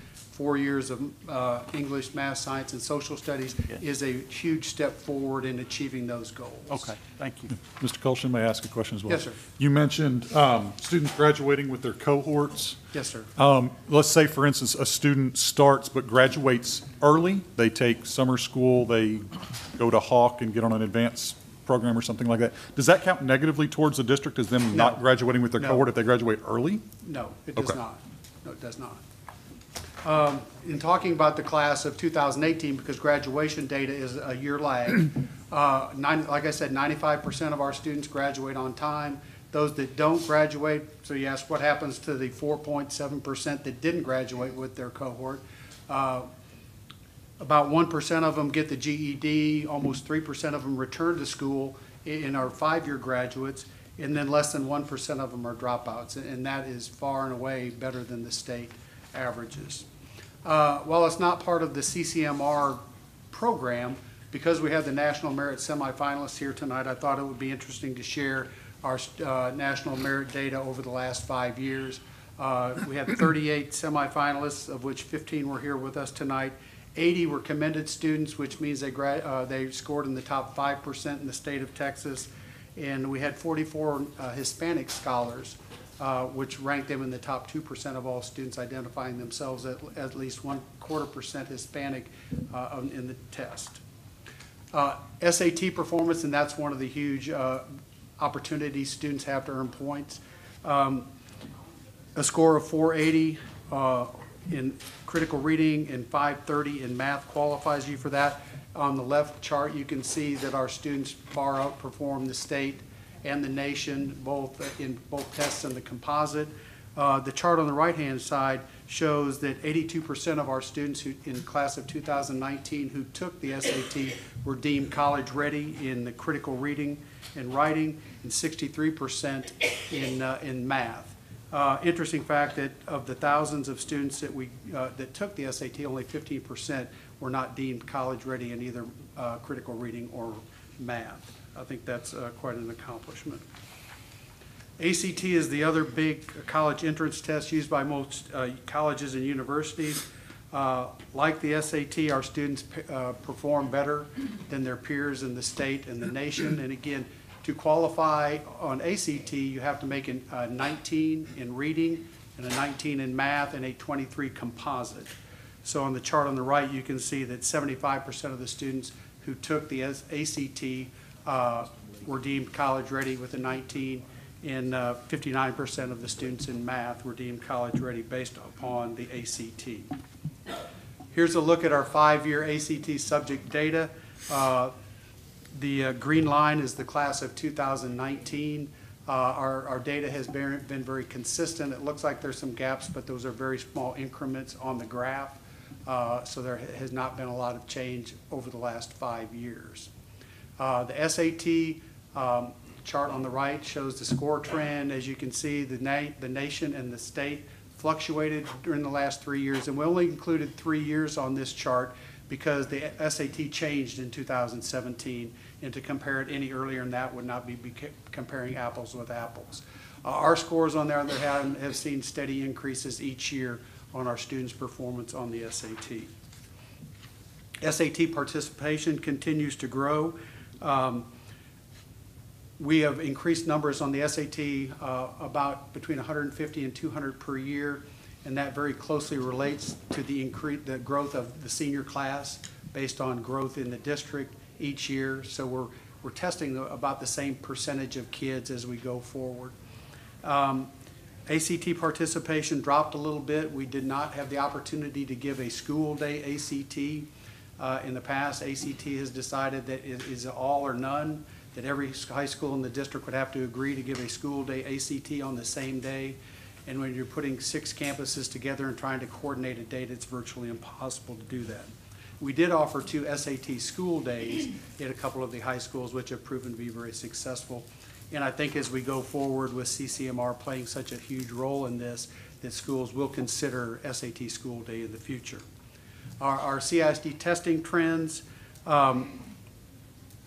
2,477 seniors took the SAT, 1,162 the ACT, 958 took both, and 204 took the ACT only. Another way to earn a college career military readiness point is through performance on an AP exam. As you can see, over the last 5 years, we continue to increase not only the number of tests that we administer, but also to the number of students that we administer the tests to. We have many students who take multiple AP tests over the course of their high school career. Mr. Colson? Yes, sir. I apologize for interrupting, but are these numbers, I can see how the AP trend could include more than just one grade level. Yes. The SAT and ACT, is that just juniors, is that just seniors? That is data on the class of 2019. At any time during their high school career that they took the ACT or SAT. Took the They take the highest scores. But the advanced placement is not strictly seniors, right? No, advanced placement runs 9 through 12, and we'll get to some of that in just a second. But yeah, the 5-year trend, it shows an increase in both students participating and the number of tests they're taking. Many students take more than one test. Here's a look at 3 years or higher, because that's what earns us a point on the CCMR indicators, a score of 3 or higher. Of the thousands of students, over 1,000 students who took AP exams, 62% of them made a 3 or higher, as compared to the state with 49% and the nation 60%. So our students continue to outperform. Here's where we look at the most popular AP courses and exams taken. Interestingly enough, the two with the highest numbers are a freshman and a sophomore level course. Human geography is a freshman level, world history is a sophomore level. So based upon that data, we have about 1,300 kids who come out of their sophomore year with college credit, which if you've had kids in college, that's a great savings. Absolutely. Another way to earn CCMR points is through the dual credit program with Lone Star College. We had 1,127 CISD students participate in dual credit during the 2018-19 school year, and they earned 12,694 credit hours. And again, to get that CCMR point, you have to earn at least 3 hours in English, 3 hours or 3 hours in math, or a combined 9 hours if you're taking other subjects.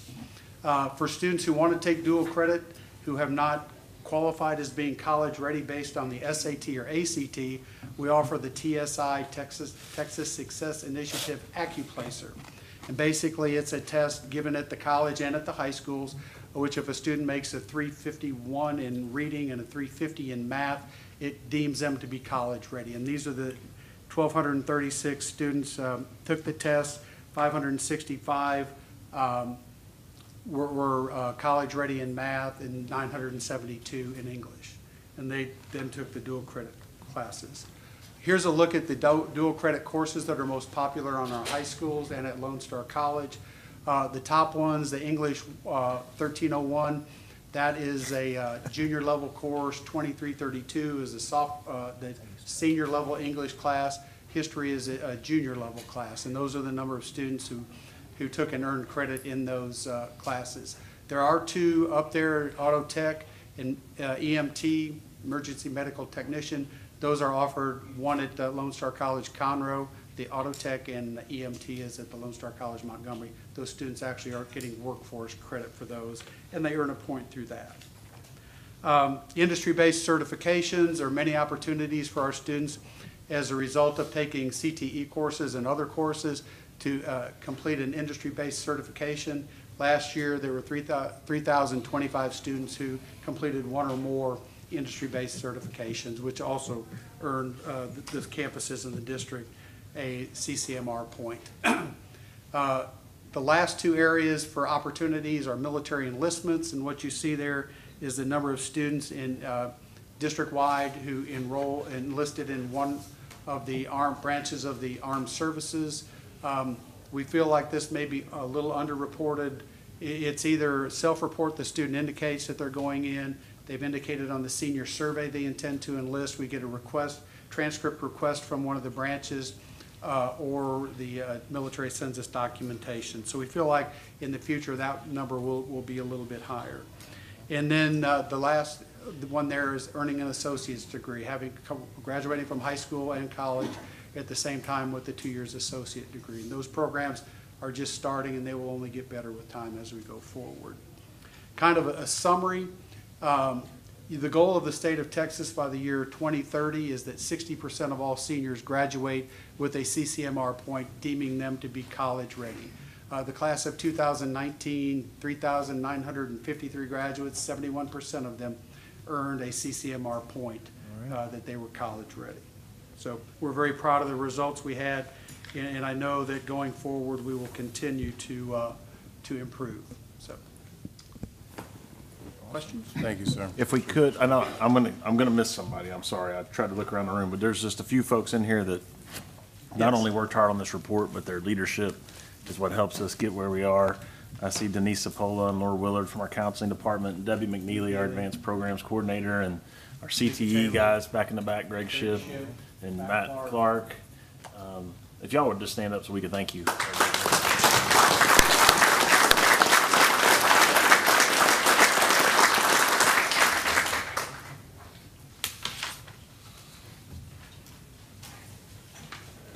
Oh, I'm sorry. We're up.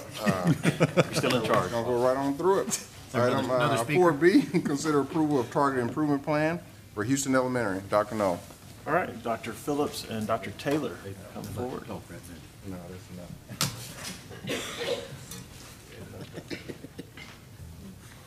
All right, good evening, President Williams, members of the board, Dr. Null. Dr. Taylor and I are here tonight to seek your approval for the targeted intervention plan developed by Houston Elementary. We are so proud of this school and the progress they've made. And because of their great progress, this is probably the last time that we will ask you to approve their formal intervention plans. Tonight, I've asked Dr. Taylor to share details regarding Houston's progress in the planning process, and then I'll follow up with some details regarding the support that we're providing in order to ensure that they continue this positive trend. Dr. Taylor? Thank you. Good evening. I would like to first start off by thanking the board for your unwavering support of Houston Elementary. Your acceptance and opportunities and providing resource and just continuing to motivate the campus did not go unnoticed, and I would really like to thank you on behalf of the campus.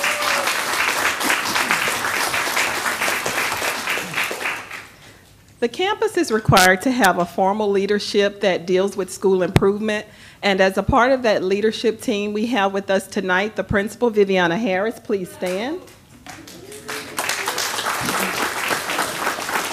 Assistant principals, Teresa Waller and Vanessa Lincoln. As a part of this leadership team, I will serve in the role of District Coordinator of School Improvement. We also receive support from Dr. Delise Lloyd, who is a certified Lone Star governance coach, and Stacy Zalanka, who is a part of Region 6. I would also like to recognize Sam Houston Elementary staff members that are in attendance tonight. Please stand. And several other district personnel here tonight that supported the campus along this journey. As you will see from this first slide, there are many opportunities to celebrate this campus. We went from an overall 54F in 2018 to an overall 74C, and that did not happen without the work and dedication that this campus put in.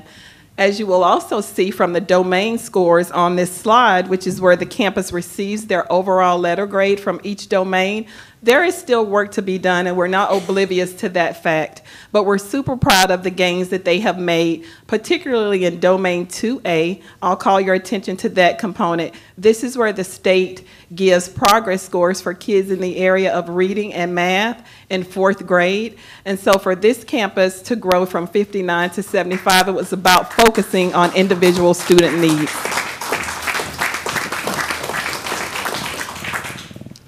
This information contains a 3-year trend on the approaches passing standard for STAR, and as you will see, the campus continues to make incremental steps in improvement in the areas of reading, math, and writing, and we will continue to improve in those areas. So we're super proud of the gains that are made in each area for this campus.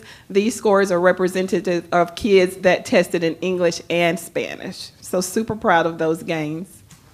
Because Sam Houston Elementary was a campus listed as a campus in need of improvement last year, they are still required to be a campus that's called comprehensive support. And that means we're still under state and federal guidelines of what we have to prove that we are making improvements. And a part of that is the targeted improvement plan that is up for your approval tonight. The plan that you have received a copy of is probably a different format from what you're used to seeing, but this plan is driven by the state's new school improvement framework, which is called the Effective Schools Framework. And under that framework, the state has identified essential actions that deem a campus to be highly effective. And so the campus under underwent a needs assessment, and as a part of that needs assessment, there were areas identified that the campus needed to work on that we had to document for the state. And in that plan, you will see there are milestones that the campuses will have to reach every quarter and every cycle. But what's different in this plan is the district commitment on the theory of action that will happen for every cycle for this campus. And so the district, again, will be very instrumental in making sure this campus continues to make progress. And Dr. Phillips will talk a little bit about the components of the plan. Okay. As Dr. Taylor shared, excuse me, the format's very different this year, and it's based on the Effective Schools Framework. And so the school, at the end of their needs assessment, Houston identified 2 essential actions that they're going to focus on this year. The first one is all about objective-driven daily lesson plans. This is something that the school has been working on for 3 years, and we're real excited because at the beginning we had district coaches there that would help the teachers through the planning process, evaluating data, making changes to the instruction. But now we've got some really strong teams at Houston, and they're starting to take on that process themselves, and the district is pulling out of that role. So we're really excited to see the strong teachers emerging.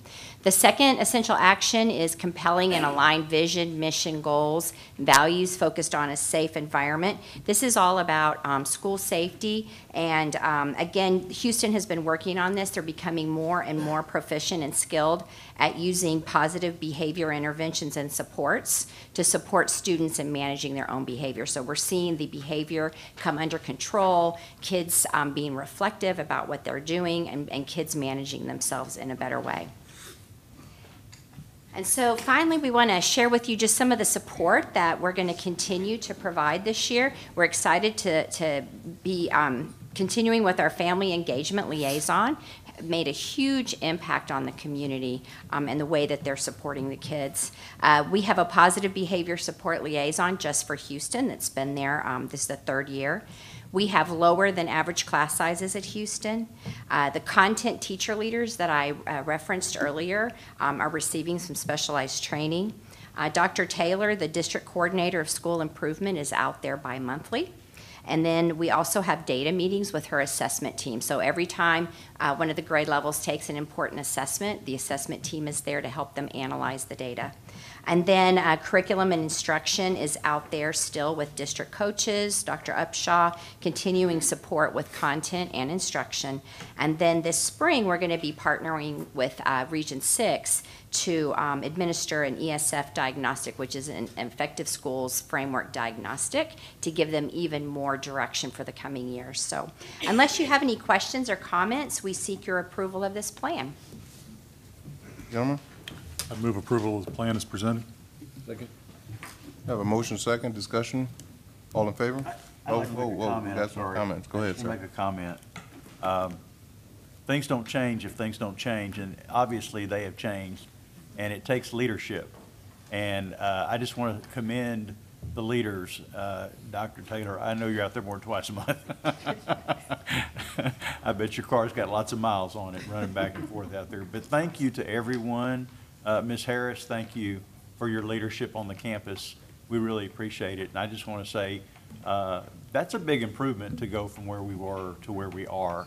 And I also thank you for recognizing that there's still more room for improvement. The one thing that I constantly try to push is we can always get better. It doesn't matter who we are or where we are, we can always get better. And I'm glad that you have that attitude, and I'm glad you're supporting that campus the way you are, and I commend you for it. Thank you. Well said. We have a motion second. All in favor? Outstanding. Motion passes. Thank you. All right. Item 4C, consider approval of 2019-2020 campus improvement plans. Dr. Knoll. All right. Dr. Phillips and Mr. Colson, please. President Williams, members of the board, and Dr. Knoll, we're here tonight to present the campus improvement plans that were developed on each campus. Campus planning is required annually for all public schools. Schools conduct a needs assessment and then use data to develop a comprehensive plan to improve teaching and learning. Our plans are developed annually by the campus principal with the support of their site-based teams.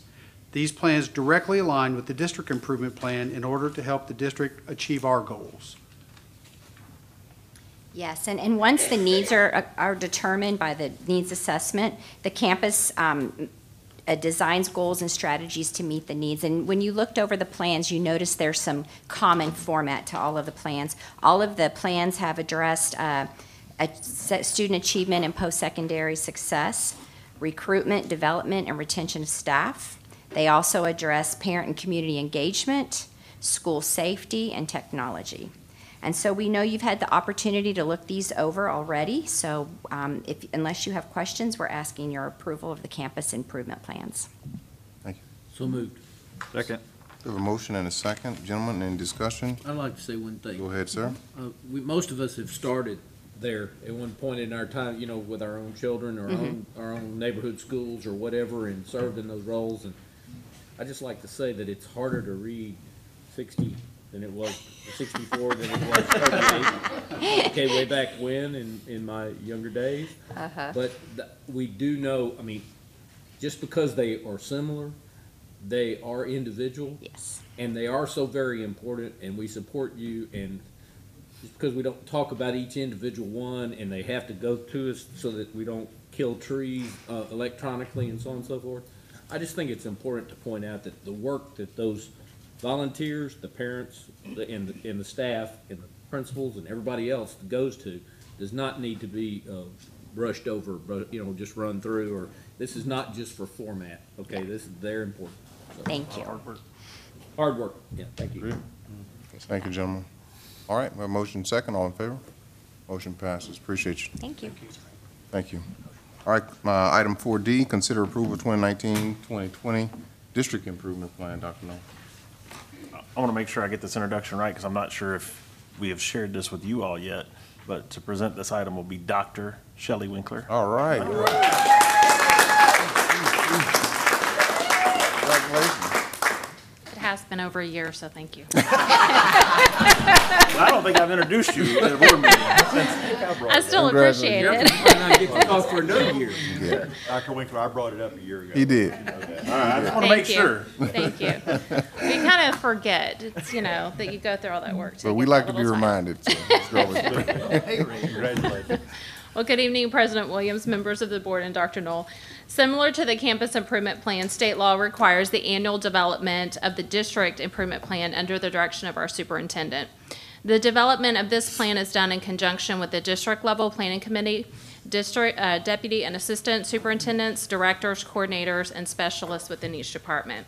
The purpose of the plan is to guide the district in its continuous improvement of student performance for all student groups in such a way that it aligns to the state standards, including the accountability system. The Conroe ISD District Improvement Plan includes the required provisions of a comprehensive needs assessment, much like the campuses that Dr. Phillips described, that addresses student achievement with appropriate measures of performance, which identifies and analyzes the needs of each student group.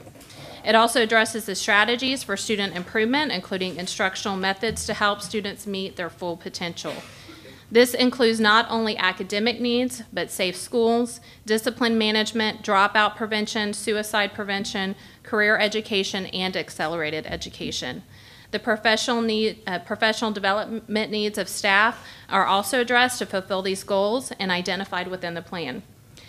The plan also includes strategies for junior high and high school students, parents, and teachers regarding information on higher education admissions, grants, financial aid opportunities, and making informed curriculum choices. Resources, timelines, and staff members responsible for implementing and monitoring the district improvement goals are outlined within the plan. The district improvement plan, much like the campus plan, is also a working document and may be modified as necessary throughout the year.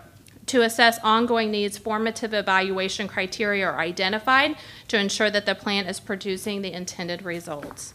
We are appreciative of the collective efforts of those involved in the development of this year's plan, and at this time we ask for you to approve the 2019-2020 District Improvement Plan. So moved.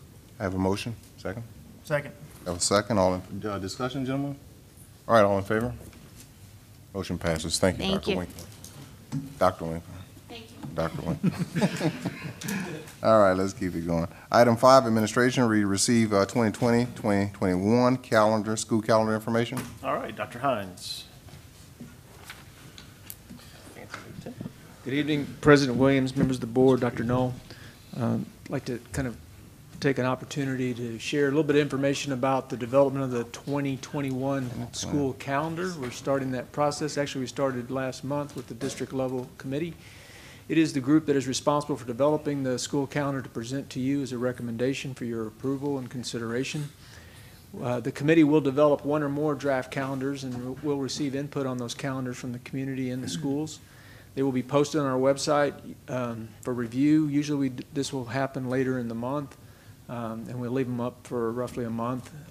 It is anticipated that we will present our recommendation to you at the January 2020 meeting. That's our kind of our timeline. We did start the process with a discussion in November. We will continue the discussion tomorrow. And obviously, one of the reasons I'm here is if you have any feedback or comments you would like me to bring to our meeting tomorrow, be more than happy to carry that back. In December, we don't traditionally have a district level meeting. We do meet in January before the board meeting to try to review what the feedback is and have a recommendation, hopefully at that board meeting. Okay. Just a few highlights. We have a District of Innovation plan, which this is the third year. I think it's a 3-year approval, and that allows us to begin the first day, or have the first day prior to what would be August the 24th. This year would be the first allowable day otherwise. When we have a calendar, we have to ensure that it meets a minimum of 75,600 instructional minutes. And for the last several years, we've included additional minutes for 2 inclement weather days, which we've already used this year. And probably next month we'll be bringing you a waiver for Caney Creek that missed a couple of extra days, but they won't have to make up those days because they had 2 days built into their calendar. Actually, more than 2, they had 3. The CISD calendar may include 4 early release days. We've used those in the past for teacher conferences or collaborative teacher planning. And then we try to be careful with our holidays. We look at the assessment calendar. Things we do know, we currently have 177 days for our students, and our teachers work 187 days. So the 2 inclement weather days is 76,440 minutes. We use traditionally a 430-minute calendar for all the schools except the high schools. They do a 435-minute calendar because they do a couple of extra early release days for exams in both the fall and the spring. We also have 4 early release days at the end of each 9-week period. We currently waive a total of 1,620 minutes, and this question comes up. 2,100 minutes are the maximum that we can waive. So we could waive up to what is equivalent to 5 school days. And that's become an issue. The last bullet there about HB3, certainly we're planning for reading academies and some other training. We're expanding dyslexia. We're doing some things with full day pre-K next year. And so certainly the discussion is, could we use extra days built in for training during the year, since there's a lot that is packaged in House Bill 3 that we're still unpacking. We have traditionally in the past taken off just a few of the days that we'll mention: Labor Day and MLK Day, Memorial Day. This year we did put a calendar out just to kind of get some feedback to try to help guide us in the calendar development. We actually had pretty good responses, over 3,660 responses to the calendar survey. We know that the calendar does affect family schedules in the county as a whole. So we get some really interesting responses. We did get generally feedback. People like starting midweek. So we've done Monday starts and we've done midweek starts. And although we try to avoid those 3-day weeks, that one seems to be a real popular 3-day week. And so we like starting midweek. Gets everybody off to a good shorter week start. 90% of the feedback wanted to end the semester prior to winter break. So we know that's important to folks. 67% of the responders said that they would like to begin on or after August 17th, so they want a little bit later start. However, 78% want to end the semester prior to winter break more than that. So if they had to choose between starting earlier or ending the winter break, they'd rather start earlier. 80.5% would rather end in May than start after August 17th. So we asked them to choose, which one would you prefer, starting later or ending earlier? And they would prefer to start earlier and end earlier. In general, there's always people that didn't and feel that way. The week off at Thanksgiving is very popular. 85% like that full week. The October holiday is popular. 56% would prefer that day off in October as opposed to beginning later. So if they had to pick a day, they'd rather start earlier and have their October day. 82% though said they'd give up that October holiday if it meant they had to lose their full week at Thanksgiving. So we did ask them to make some value judgments on the survey. So we know 3-day weeks are generally a challenge for us. 75% like the 3 weekends that are successive in our winter break. So that seemed to be popular.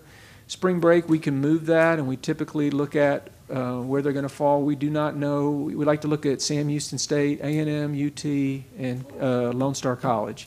And we will, Dr. Hines, I spoke to Dr. Head today. We will have Lone Star College's spring break tomorrow, so we'll be able to have that. Okay, so we'll know. Right now, the one we've been able to find online is Texas, and that's March 15th through the 20th. Well, that's when it needs to be. There you go. 56% said they like early release days at the end of each 9 weeks. 74% would prefer a February holiday to a staff development day. Just saying. 80% indicated that they preferred having 4 staff development days prior to the school, and they like that day in January. 56% prefer, and what that means is we took a day this year off of the front end and we put it in November, but we also have a day in January. 56% prefer the current number of minutes and instructional days. We do get a lot of debate about the balanced semesters, and so you heard people want to end the semester before winter break. A lot of folks that responded really don't care how balanced it is, but the ones who do care a lot. And so for a portion of the responders, it was not a big number, but it was their number one priority. So we had some statements where they had to prioritize 1 through 6. And what that tells us is if you teach a 1 semester course at high school, that's really important to you. And so you might have responded that way on the survey. And it was actually pretty interesting. We've talked about having a student holiday and maybe a staff development day on election day because many of our sites hold elections, and that was actually the lowest ranked of the 6 statements. So it didn't seem to be that popular of an idea with folks, and maybe it's because it falls on a Tuesday, I don't know. But it didn't get a lot of traction. But it is being discussed by the district level planning committee. This is the blank where we start with for planning this year's calendar. And this is just kind of a quick reminder of what our current calendar looks like. You can see our first day of school in 2019 was the midweek, August the 14th. And pretty much all of the draft calendars that we've been looking at, next year Memorial Day falls very late, so we likely will be out before Memorial Day. But until we have a calendar to bring you, I can't say that for sure. But it looks very possible given the date.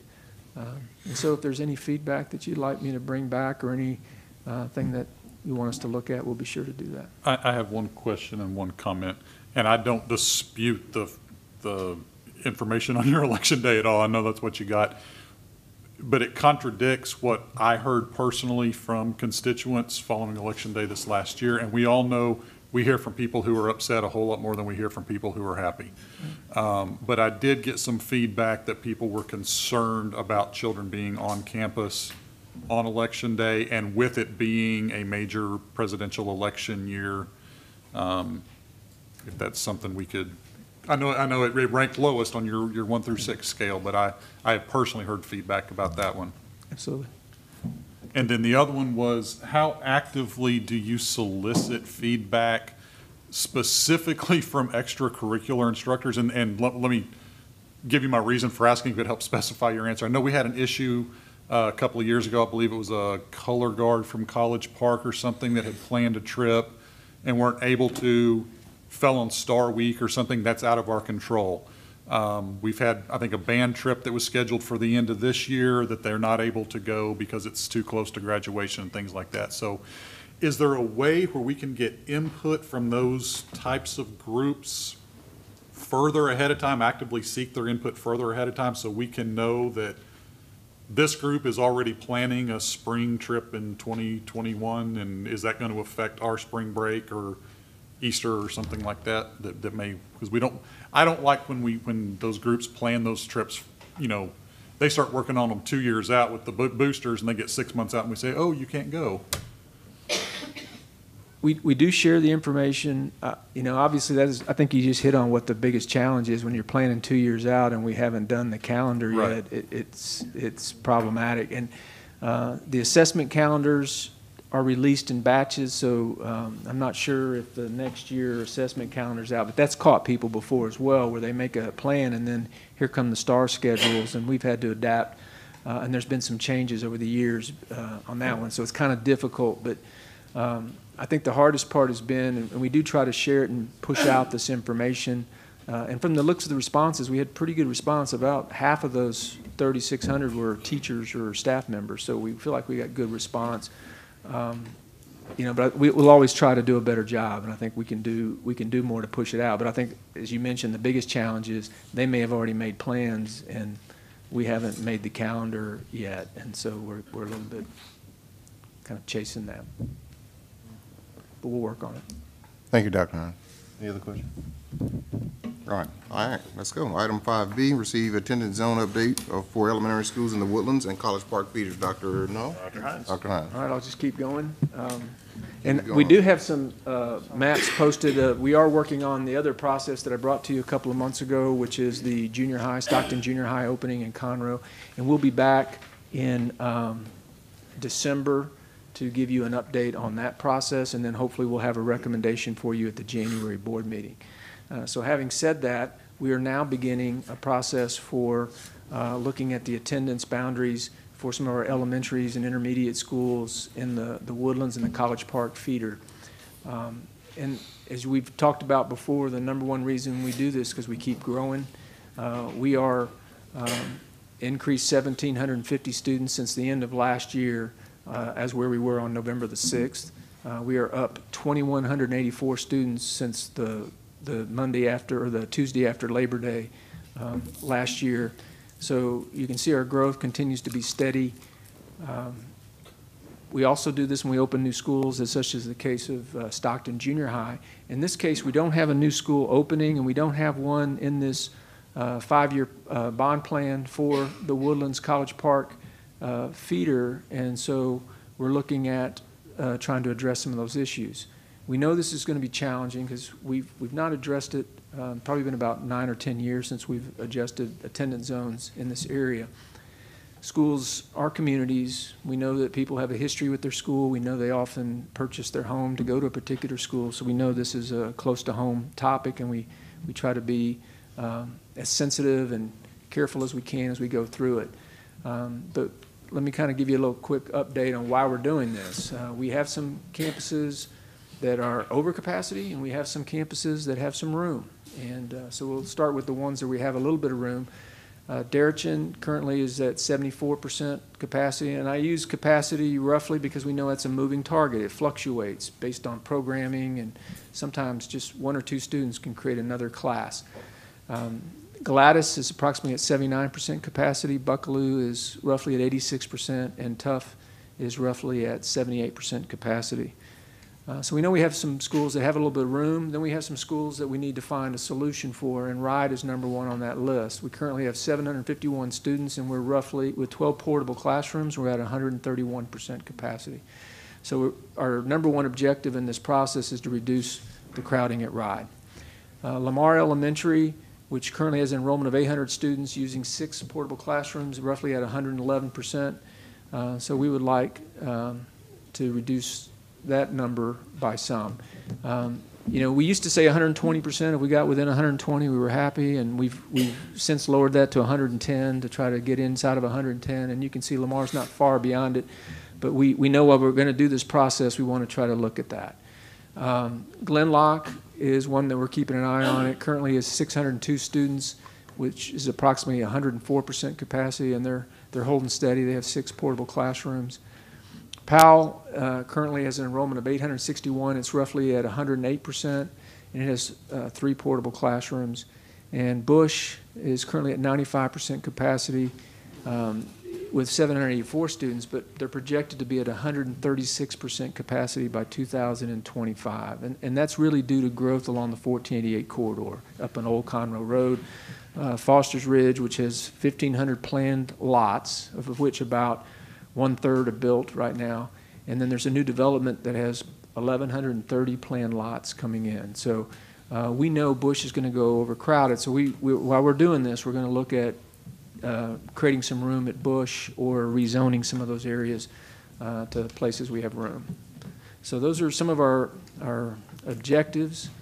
We do want to be within 110%. We do want to plan for that growth in the 1488 corridor. We also we have to accommodate for full-day pre-K programs, and that's a little bit of a challenge for us, and certainly that's something that's a part of this discussion and ways that we can look at either creating space or utilizing space, but that's one of our objectives as well. We'll be looking at the full-day pre-K program as well. To do that, we have a committee. We actually had our first meeting this morning, and Dr. Shelley Winkler is going to co-facilitate that with me. And I don't know if Dr. Stewart's still here, but Dr. Stewart's She was there. on our committee, as is Dr. Phillips, and Katie Morton joins us from Communications, and Mr. Caker, and Terry Ross from Information Systems as well provides support and technical assistance. So we have a good group. We had our first meeting today. We're starting the process. We have goals. I've shared these with you before, so we won't go into great detail. But number one, to reduce our enrollment at overcrowded, and obviously to make use of where we might have some room for some students. We do consider a lot of things, considering capacity, input, demographic factors, history, proximity, roadways, future school projects, future enrollment, transportation patterns, and so on. So we try to look at lots of things as we do this, and these are not in any particular order. We do go through 3 kind of public sharing processes, as well as have all this information online, and so that we will have the scenarios. And all these scenarios are for the junior high are available online currently, and we're taking feedback. But we start in 3 rounds. The first round is really kind of coming up here in a couple of weeks, where we'll start to share what we're doing. We'll come back about a month later, hopefully with a recommendation or some options to show the community, and then we'll try to refine it, tweak it, approve it, and bring a recommendation back to that community in February, followed by a recommendation to you at the February board meeting, and hopefully we'll stay on track for that. We do want you to know that we understand the significance of this task. We don't take this lightly. We are committed. We believe all of our schools are outstanding, and we're committed to having an outstanding experience for our patrons at any of the schools. So if we have to move someone, we hope that they'll be happy with it. And we do hope to be back in February with a recommendation. Thank you, Dr. Hines. Appreciate you. All right. 5D. I'm sorry, we have 5D. Yeah. All right. 5C. Consider solicitation of public or private pre-K programs. 5C. All right, Dr. Hines, once again. So tonight, I'm here to ask for your approval to solicit pre-kindergarten public or private partnerships. And, you know, certainly this is part of the waiver process, and I want to be up front and say, you know, our goal is to, this year was year 1. We have 2 full-day programs, one at Hauser, one at Houston Elementary. We are not, you know, obviously at 100%. We are hopefully going to be at 100% next year, but we're not sure. We're working on it. What I want to do is give you an update tonight and share where we are. Certainly, I think it's very reasonable by year 3. So if this is year 1, if year 2, if we're not at 100% by year 2, we would be by year 3. But we do have to do a few things and work on a few projects. So just to give you a little background, House Bill 3, which was passed in the 86 Texas legislature, impacts how Texas public schools provide pre-kindergarten. And one of the changes is that beginning this year, we convert half-day to full-day programs, unless we request and are granted a waiver from the state. And you know, it's been an interesting process because the year started and we didn't have instructions, we didn't have information, we didn't have a manual. So we've been getting the information that's been coming out kind of gradually from the state. But we know the waiver process will be in January, so for this year. So we know that's coming up. And I also want to be real clear that the law did not change the requirements for eligibility for pre-K, so students still have to qualify for those programs. To be eligible for a waiver, a school district must demonstrate the need to construct classroom facilities and to provide pre-kindergarten classes, and that would also include us adding portable classrooms, which we're going to talk about in a little bit. To add portable classrooms, we have to go through this process of soliciting partnerships. To apply for an exemption, a school district must solicit and consider during public meetings, which we are at tonight, proposals for partnerships with public and private entities regarding offering full-day pre-kindergarten for eligible 4-year-old students.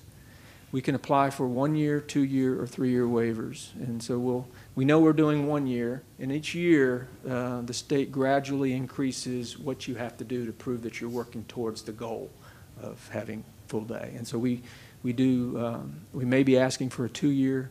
Hopefully we can solve it within 2. There's, just to kind of give you a little update on where we are and impact. I really want to talk about impact. Going to a full-day program has impact on several areas, and I'm just going to mention a few.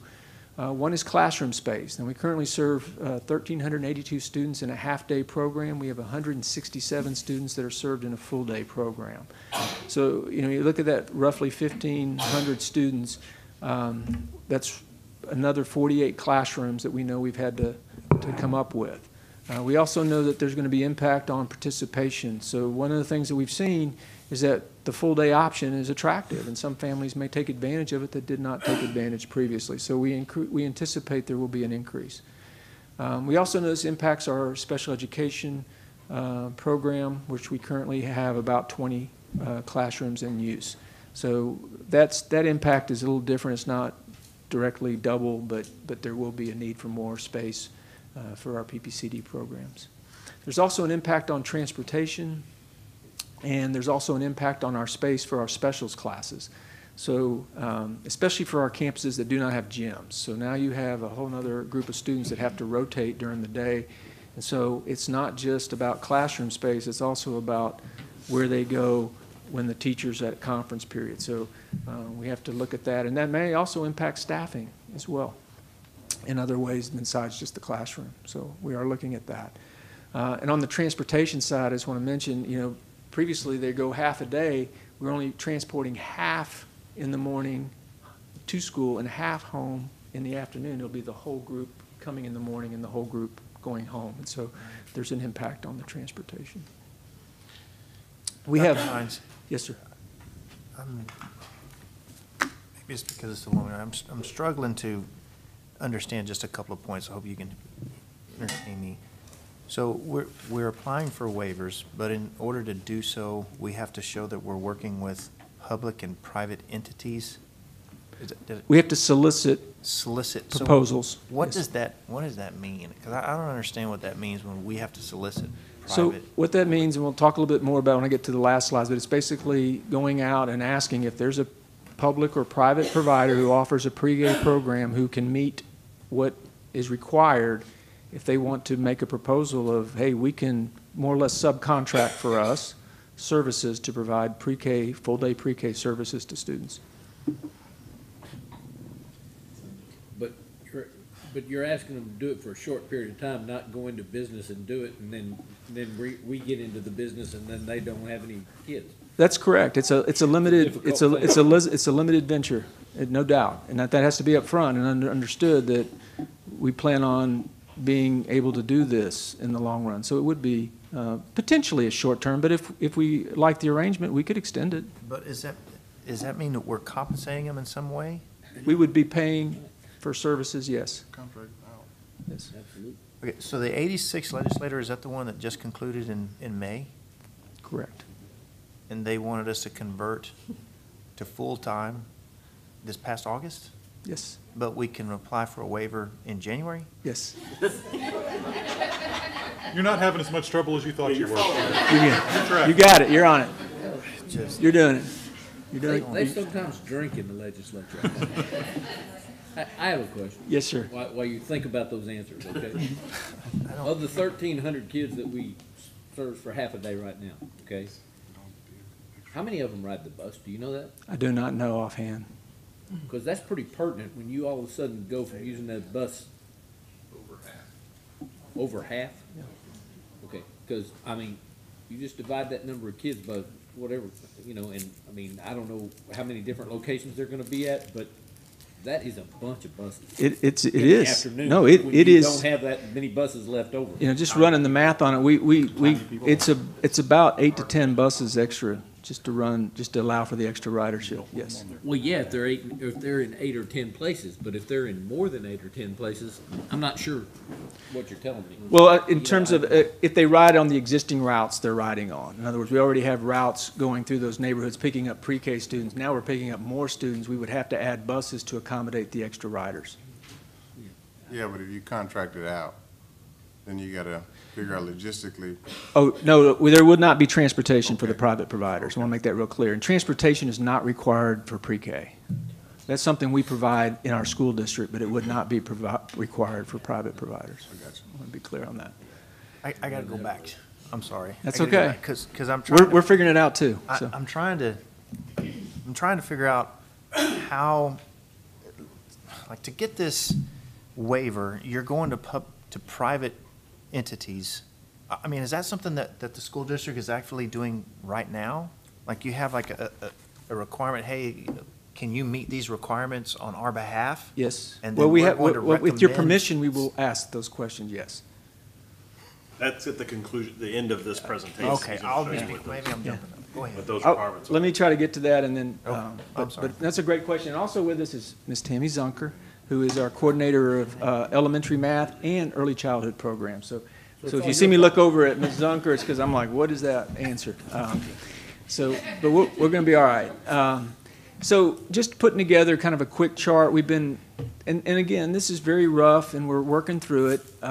But you can see all the green places we've marked. These are elementary schools that we think, hey, we've got it, right? We can do this. We're going to order the furniture, order the stuff, start scheduling bus riders, and hire some teachers, and we'll be ready to go. And so Creighton, we have room. Milam, we have room. San Jacinto, we have room. Anderson, Armstrong, Reeves, and Wilkinson. Austin's a little tight. We have 6 portable classrooms. As you know, one of the first elementaries out of the box will be an elementary in Caney Creek feeder zone, which we will do a lot of rezoning in elementary, which will create some capacity. But next year is going to be tight at Austin, and we'll have to look at that. And there are many options. There are options about either we can bring in more portables, or we can look at staying half day for another year, or we can look at clustering with another school. And those are options that we have on all of these tough situations. Giesinger is another one that's tight. We currently have 6 portables. Now, they would need one more. We do have limited space. We're looking at that. We also are looking at the possibility, could we cluster a program with Houston where there's room? Houston currently has the program. Patterson, we think, can do it, but we probably will need a portable, which would require this waiver and require the solicitation of the private partnerships. The Rice Elementary is probably able to do this. We have room. We've had portables there before, certainly, but it would probably require another portable classroom to do that. Runyon Elementary is a maybe. We currently have 6 portables, but we know we're about to do some construction over there, and so we're sensitive to that. And we may be wanting to move portables, not bring them in. So certainly Runyon is one we're looking at. And Stewart's a tight site we're looking at. That one can be solved, but probably a portable classroom is going to be needed at Stewart. In the Grand Oaks feeder system, we're going to look at doing a couple of things to move some things around. Currently, Burnham Woods has a pre-K program. Most of the students that are in that program come from Kaufman. So we're looking at bringing a program to Kaufman, and then moving the program from Snyder, where we're tight. We're at capacity at Snyder, where we would look at moving the program to Burnham Woods. So Burnham Woods would keep a program. We would just change the attendance boundaries for that. Snyder is tight, but if we shift to Burnham Woods, we would be okay. And then in Oak Ridge, Ford's getting tight. We would, to accommodate this, have to add a couple of portables. We've had more portables there, so we certainly have the room. We've also talked about clustering, and that's an option we're looking at with Hauser has some room. Suchma currently has capacity. But it's tight. We've been growing very rapidly at Suchma. It's our new school, and so we're watching it closely. And again, that's one of those we could cluster with Hauser if we needed to. And by cluster, we mean our students would go to that school for their full-day program. And as you notice in some of our feeder zones, a lot of our campuses do not have programs. We cluster where we bring students to another location. And then looking at the Woodlands and the College Park feeder area, you can see we do not have pre-K programs currently at Buckaloo, Bush, Daridson, or Galatas. We do have one at Glenlock. We've looked at that. We're watching it real carefully. One of the things we have to be careful about is sometimes a school is qualifying for Title I. If we move a pre-K program, we may unintentionally unqualify them, and so we want to be real mindful of that. Powell Elementary currently is a tight location. They have a pre-K program. We think we can make it work with, we might be able to move another program that's located there, or certainly we could look at a cluster option at another location. And we look at the College Park feeder. David does not have a program. Haley does have a program. They currently could do it with their existing space. They currently have 9 portals. They're not using all of them, and so we have some room there without adding. Lamar is a maybe. Again, we want to watch Lamar carefully for the Title I impact. And so we're watching and looking at options for those. So you can see we have a potential solutions for pretty much most everything, but because we are going to have to use some portable classrooms to solve, we would have to do the waiver and seek the partnerships. And so it is a formality that we would have to go through. So the requirements are, according to the Texas Education Code, is to invite proposals for partnerships with public or private entities regarding required pre-kindergarten classes. They must include specific information regarding how the entity will comply with high-quality pre-kindergarten program requirements under the Texas Education Code.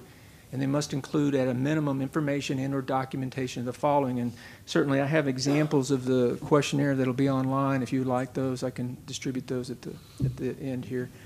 But some of the things we're asking for, how they're going to meet, will they meet the teacher qualifications in compliance with the high-quality pre-kindergarten program requirements, how they will have family engagement activities in compliance with the high-quality pre-kindergarten program requirements.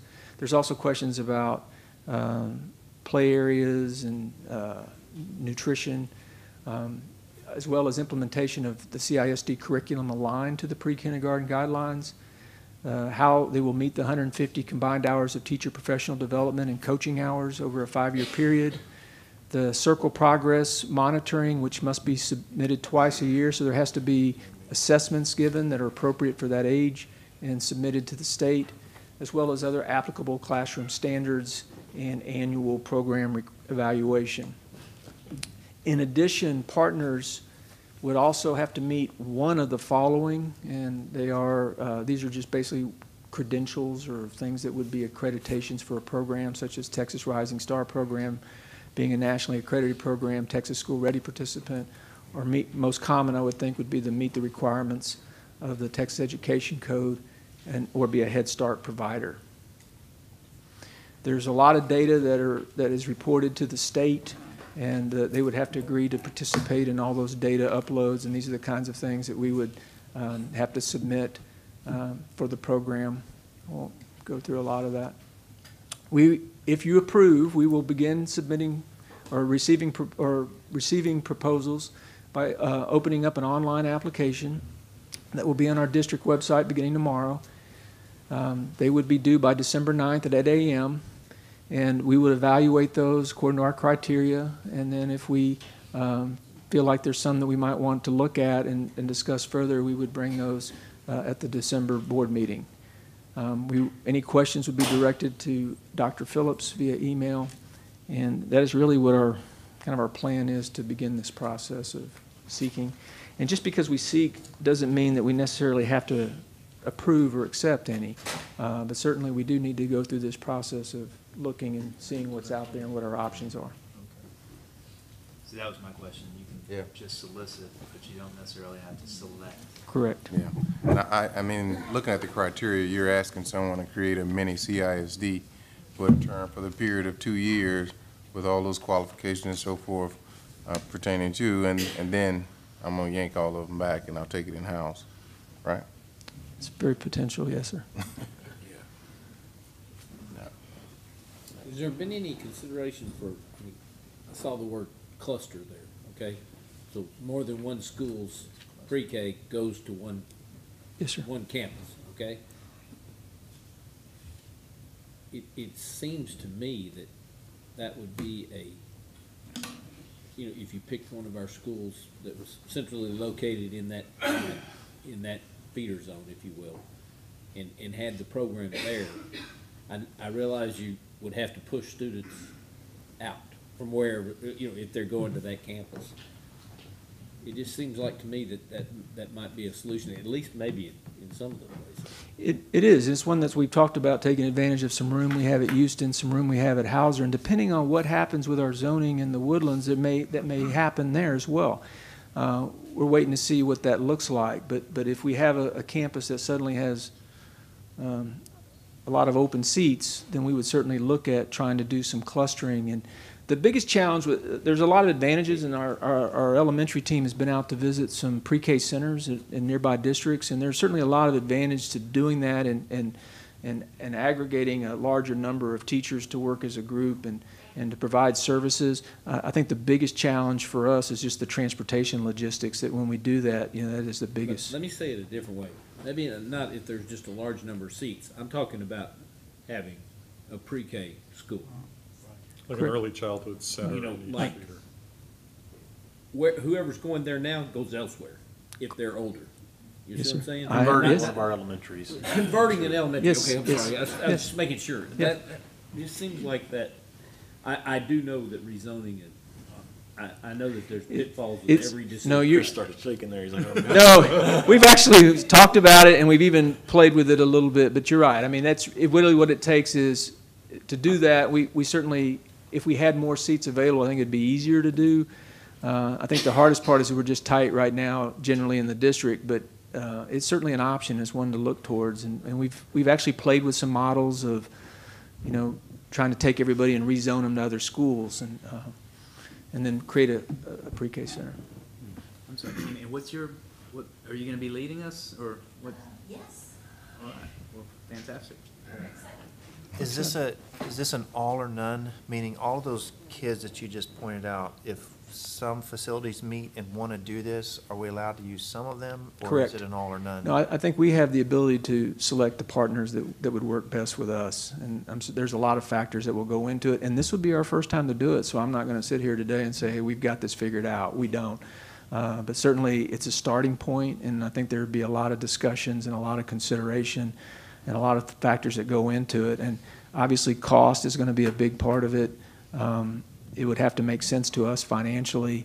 It would have to, it's one of those programs that it may sound attractive, but when you read the fine print, you realize there's a lot of requirements, and those requirements will take resources and time and money to produce. And so I think, there are certainly some challenges, but we don't know until we put it out there to see who might be interested and how it might work.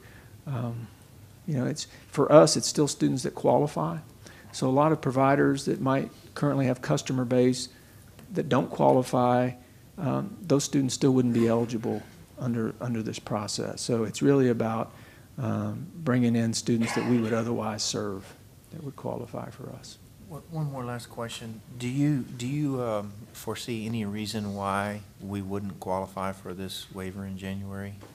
The first year will be no problem. Okay. I mean, I think there's so most of the districts in the state are in very similar situations than we are. They, like you said, we get a end of May law and expect to be ready to implement that in August. Wouldn't you dare say that most of the districts are in way worse position than we are?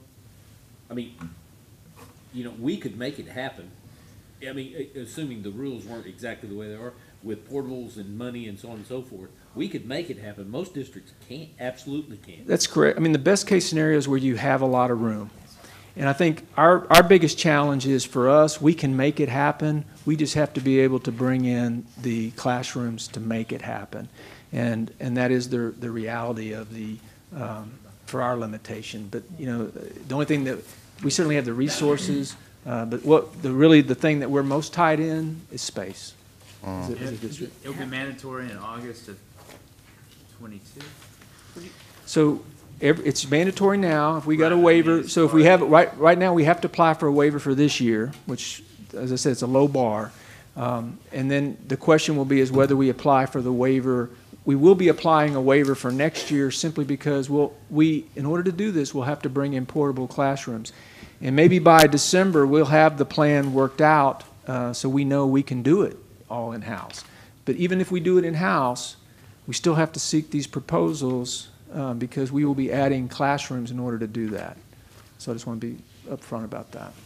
Dr. Hines, I had a question about, so are these students, I'm making an assumption, but assuming that we use some other public or private partnership, are those students Conroe ISD students? Or are those students public-private? What I'm getting at is, do they follow our guidelines and our policies as far as everything? Or, so are we gonna have to monitor that? Are we gonna have to have an administrator be responsible? I'm just trying to understand. We were trying to understand that a little bit too. Because that just seems like yeah, I think the answer is somewhere in between. Uh-huh. To be honest with you, I think we're still trying to figure it out, so I don't have all the answers. I would presume we're being paid, and then we're turning around and we're getting paid, and we're paying them. We would be paying them, and they would be subcontracting for us. And so all those state requirements would be there. Because they're our requirements. Because they're our requirements, and that's really it. And so we would have to get assurances and make sure that they were meeting those requirements. Beyond that, I think there's some things that they would have to answer for themselves in terms of, do we want to be in their customer service business? I don't think we do. Right. So I think there's a fine line in there, but I think the compliance issues we would be involved with because we would have to be able to submit the required reports and accounting as required for us to receive our funding. Right. So we're held accountable and don't have any control, that's what you're saying? Some controls. Somewhere in between. Somewhere in between, yes, somewhere in between. Okay. Do we need So, on approval? we're going to need. Can I get a motion, gentlemen? Yeah, we're going to need approval to seek these. Mr. President, I move we approve All right, I have a solicitation as presented. Thank you, Mr. Sanders. Second. We have a second, Mr. Moore. Discussion, all in favor? Thank you. Thank you very much. Thank you, Dr. Hahn. All right, item 5D, select architect for pre-construction and design services for multiple projects and delegate authority to the superintendent. All right, Dr. Null. Foster. Dr. All right, good evening, President Williams, members of the board, and Dr. Null. It's my pleasure to bring forward for your consideration and approval a selection of architects for pre-construction and design services for multiple projects, and then to delegate the authority to Dr. Null to negotiate and execute the owner-architect agreements. So if you recall, when we began the planning process for our now approved 2019 bond referendum, we approved a pool of design firms to be able to participate in the planning processes and ultimately the projects resulting from that planning effort. So that we're asking tonight to assign designers, architects from those pools to projects that resulted from the planning effort. Some of those are bond projects, some of them are general fund projects, some of them are capital projects, some of them are capital maintenance projects. So there's all kinds of funding sources mixed in here. The reason for grouping is it's a matter of governance and efficiency to assign designers to each of these projects so we can get started on the pre-construction services, which involve selecting the contractors, going through the schematic designs, visiting the campuses, going through the programs, doing all the things to develop a set of plans and specs we can advertise to the marketplace and ultimately bring you a GMP for individual projects. Now, this assignment is not a guarantee of future work. It is sets us up so that we can negotiate each project individually with each designer so that they will ultimately be selected not only for their qualifications, but with a negotiated fair and reasonable price. So at this time, we're asking for your approval of these assignments. Gentlemen? I move the motion. You have a motion? Mr. Hubert? All right, I got a second. Mr. Kidd, discussion? I have a question, Mr. Foster. Are you all right? So of the projects that are being submitted, we're guaranteeing the pre-construction and architectural design tonight, right? Yes, sir. And you said it was not a guarantee Could you restate that? Absolutely. So I was reading and I probably Right, missed so- what you said. I apologize. That's all right. So we have developed a schedule of projects over the next 5 years. So a project that's scheduled 5 years from now, we obviously won't contract today, but the assignment's being made today. So when we get to that project, then we will negotiate the final design fee and begin the pre-construction services for that project. So we do have approximately 15 projects right now that we're looking to engage the design services now. So that would allow us to issue the contracts and purchase orders for those design services. If we put the brakes on the process at any point, we can stop. We'll pay for the work done to that point, and we won't have to move forward because that's always our option with our contracts we've negotiated. But we are engaging for projects and trying to move those designs forward. So it's not a guarantee that we'll even build it. We're just designing it and kind of finalizing cost, as I understand it. Correct, and even if we were to stop construction, for example, we can complete the design and put the design in the can if that's the most efficient process. Gotcha. Thank you. Okay, have a motion second. And discussion, all in favor? All right, motion passes. Thank you, Mr. Foster. Item 5E, receive capital improvement updates. Mr. Foster. All right, this time I'd like to bring you up to speed on the capital improvements we have underway throughout the district. And I'm going to start with Stockton Junior High, which is scheduled to open in August of 2020. I'm happy to report it is on schedule. We're approximately 75% done. So you can see from this view, we've been talking about the solar field over the last couple of months. So it is active. We've been collecting solar energy for approximately a month now. And as of this morning, when I pulled the data, we've generated a little over 169 megawatt hours of power. So it is currently all going back to the grid. So over the next couple of weeks, we are engaging the permanent systems on the main building, and we'll start using some of that power we're generating on ourselves. So we have been working with Entergy, so they owe us a statement of revenue, essentially, so what they're buying from us because we're not using it. And it's a horribly complex calculation, and they are working their way through it. But they have assured us they are seeing our power coming to them, and we also have measures on our side where we're watching it go out. So it's a really neat process, and it's going to be a process that's going to be available to our students when they can see the power production in and out when the building opens. Cool. The good news here is you can see the other focus I've been talking about is closing the building in, bring it into a dry condition. So you'll see the masonry scaffold around the building is moving, and the brickwork is progressing every day the sun is shining for us. So this is a look at the front entry of the building. You can see the reflections in the glass that's going in. So we're reaching that dry condition very rapidly. And on the back side, you can see some of the secondary entrances coming together as well. And like I said, the project is on schedule, and we're scheduled to open for students in August of 2020. Quick question. Yes. And somebody probably asked this before. Are we on the cutting edge as far as the solar in the state of Texas? So I will say we're not the first school to have solar on their campus. North Texas is a little more proactive in that. Now, we are the largest by a very significant margin. So we are considered a commercial generator, which is, to my knowledge, we're the only K-12 district in the state that is a commercial generator of power. I know it is Entergy's first agreement with an entity like ours. I mean, so that's part of the working their way through the calculations process. But I believe from a full usage standpoint, we are on the cutting edge. So in layman's terms, we're power for the school, but also we're able to sell power. Absolutely. If we're not using it, it is going to somebody that is paying for it. And I'm so glad that we're also trying to implement some educational opportunities for our students with this as well. Absolutely. I got to take one of our project coordinators, Miss Tansy Foster, out to Patterson Elementary a couple of weeks ago, where she got to be interviewed by fourth graders, which was very entertaining and surprisingly complex. I mean, so the children are seeing what's going on, and they are inquisitive and asking a lot of questions. So, and that's exactly what we wanted to do. Now I'm going to take you to Conroe High School, where we're at the final stages of that project, where we are working on the ground floor, the oldest part of the building, and you can see the finishes coming together now. This is one of the collaboration spaces looking down the hallways, and you're seeing a classroom that's very near its completion.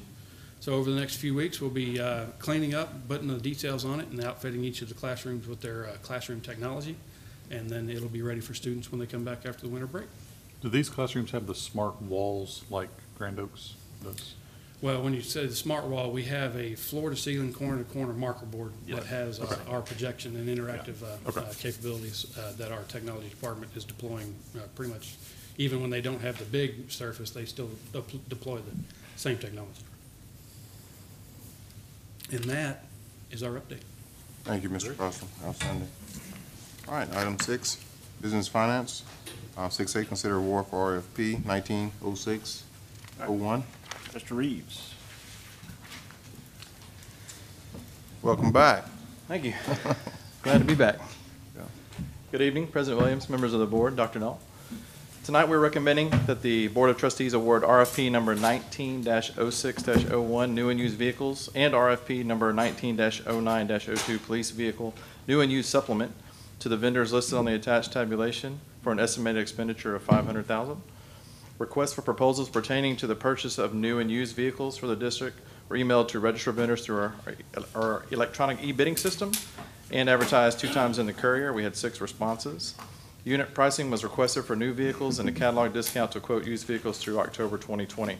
Proposals were evaluated by the CISD Maintenance, Transportation, Technology, and Police Department and reviewed by the Purchasing Department. Funds for the purchase of the new vehicles are provided by the General Fund. Best value offers are recommended, and at this time I recommend your approval. Gentlemen. I move they be approved as presented. Motion. Second. Second. Discussion. All in favor? I just have a comment. Go ahead, sir. Mr. Reeves, thank you so much. I read through, I kind of spent a lot of time going through the purchase orders and who the vendors that were in there, and thank you for including the community involvement of those vendors. It is extremely important that we help those that are helping us. And those community partners out there that were awarded some of these do a great job in helping our school district. And I just want to say thank you for making sure that that was included as a part of the assessment process. Absolutely. Yep. Motion second, all in favor? Motion passes. Thank you, Mr. Reed. Item 6B, consider award CSP 19-08-03. Tonight we're recommending that the Board of Trustees consider awarding CSP number 19-08-03 job order contract program to the attached vendors for an estimated annual expenditure of $1 million. Competitive seal proposals pertaining to the district's job order contract program were released in conjunction with the Gordian Group, was approved by the board back in April of 2016 to assist us with this program. The proposal was emailed to registered vendors through the district's electronic e-bidding system and also advertised 2 times in the Courier. Vendors were asked to bid their adjustment factors based on the Gordian Group construction task catalog, which contains construction tasks with preset unit prices on various trade categories. All unit prices are based on local labor, material, and equipment prices and are for the direct cost of construction. Adjustment factor pricing will remain firm through November of 2020, renewing annually with 4 optional 1-year terms through November of 2024. These proposals were evaluated by the Maintenance and Planning and Construction Department and reviewed by the Purchasing Department. Best value offers are recommended. Funds are provided in the general fund, and at this time, I recommend your approval. Okay. Move approval of CSP 1908-03 as presented. Mr. Moore? Can I get a second? I'll second the motion. Mr. Huber? All right, gentlemen, discussion. All in favor? Motion passes. Thank you. Item 6C, consider award for RFP 19-09-03, a career technical education, CTE. Go ahead, Mr. Reed. Once again, we're recommending that the Board of Trustees consider awarding RFP number 19-09-03A, career technical education, materials, supplies, and equipment to the vendors listed on the attached tabulation for an estimated expenditure of $600,000. Requests for proposals pertaining to career technical education, materials, supplies, and equipment were emailed to registered vendors through our electronic e-bidding system and advertised twice in the Courier. Vendors were asked to offer a percentage discount off shelf or catalog prices. We had 75 vendors submit a response. Contracts will remain firm through November of 2020, automatically renewing for 4 additional 1-year terms through November of 2024. These proposals were evaluated by the CIC Purchasing Department. At this time, I recommend your approval. So moved. We have a motion? Second. Second. Discussion? All in favor? Thank you. All right, Mr. Reeves, item 6D, consider adoption of resolution approving payment and retention stipend to qualified employees. All right, CFO, Mr. here we go, Rice. Mr. Rice.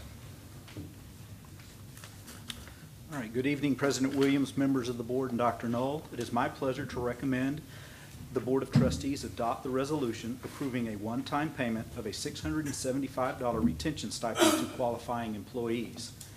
To ensure that it continues to retain employees that exceed the district's expectations, to boost job satisfaction and productivity, the board approved a one-time employee retention stipend with a total expenditure of $5 million as part of the 2019-2020 budget. To qualify for the one-time retention stipend, an employee must have been employed on or before September 17th, 2019, be classified as a full-time employee working at least as a 50% full-time equivalent, and still be employed with the district as of January 21st, 2020, and expect to be employed through May 29th of 2020. Every employee meeting these requirements will receive the one-time $675 stipend in their February 14th, 2020 paycheck. Stipend amounts for employees who work less than 50%, work at least 50% but less than 100%, will receive the retention stipend equivalent to the percentage that they are employed. At this time, I recommend your approval. All right, gentlemen, you've heard the request. Do I have a motion? I'll make the motion. I have a motion. Do I have a second? Second. All right, Mr. Emmons, second. All in discussion? Question. Go ahead. So the 675, will that be received all at one time? Will it be That'll be one-time payment, yes, sir. a one-time payment in February 14th. February On their 14th? February 14th check, yes, sir. All right. And that budget item was the placeholder for the $5 million that we received as a part of House Bill 3, additional funding, correct, for teachers? Yeah, let me just be clear. The raise that we have given our teachers already, That's in play. it exceeded what our requirements were in House Bill 3. So Correct. this is truly a retention stipend, one-time payment. Correct. Okay. All right, we have a motion second. Discussion is done. All in favor? All right, thank you, gentlemen. Appreciate that. Merry Christmas. Exactly.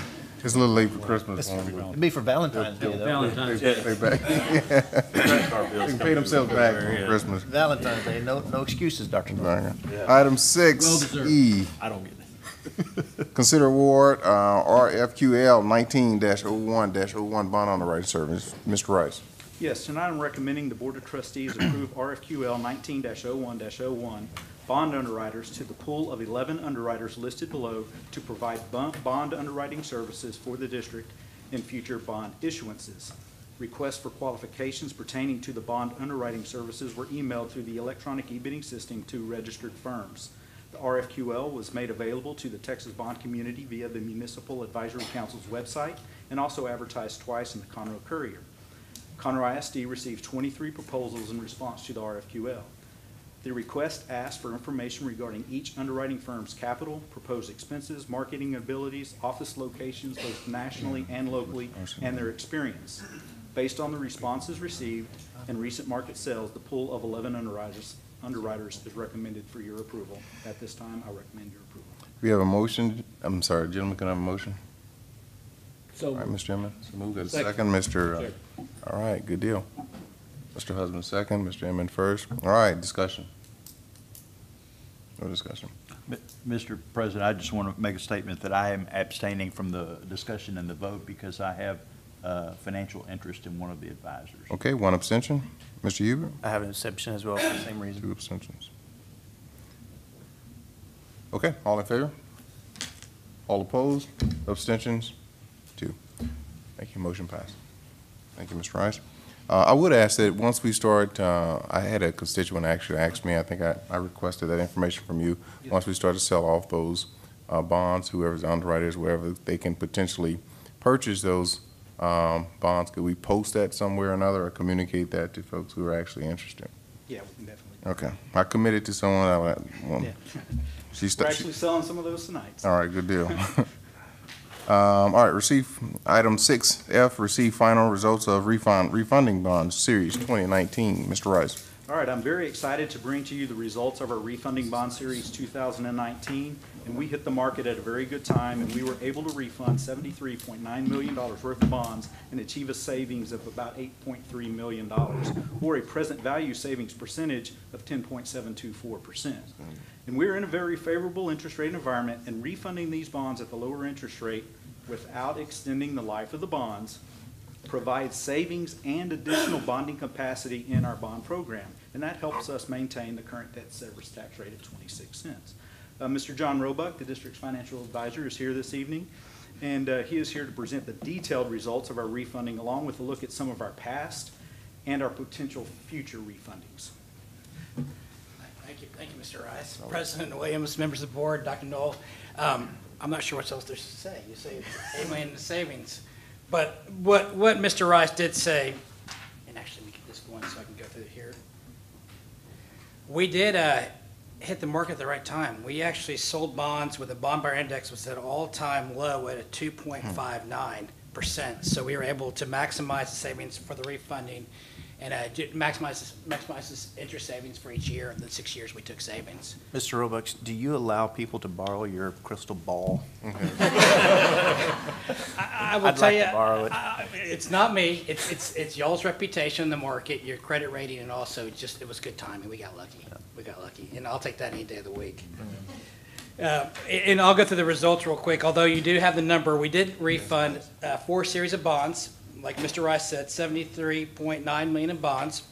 That an average rate of a 3.625, or excuse me, a 3.375 up to a 5% coupon. And the final source of uses, we did sell $66,755,000 in bonds to refund the $73,945,000 in bonds. And the refunding bonds had an average rate of a 4.931%. We were able to lower that down to an all-cost interest rate of a 1.489%, which in turn generated that savings of over $8 million, $8,321,000, which is, like Mr. Rice said, a 10.7% PV savings. So we hit the market at the right time, and because of the district's high credit rating, we were able to generate a lot of savings for the district. The savings is spread out over a 6-year period, shown there far right on the yellow column, about $1,386,000 a year, which again, like Mr. Rice said, because of the savings, we generated some capacity for this new bond program, and as a result, we did not have this in the initial numbers, but with this, we can basically carve out capacity and stay well within the tax rate constraints we told voters of no tax rate increase. We did close on this bond issue today, so really this page is irrelevant. We are done. The monies have been deposited. Everything's been defeased on the district's standpoint, so these bonds are no longer the responsibility of the district. And then to kind of do a summary and lead into the bond program, since 2016, the district's had 4 bond refunding programs that have generated more than $38 million in interest cost savings, which includes this one we just are talking about tonight. In identifying future bond programs, refunding bond programs, and going into this bond program, we looked at some call dates of bonds you have outstanding, and the next available potential bond refunding is in October of 2020, where we can refund up to $199 million in bonds.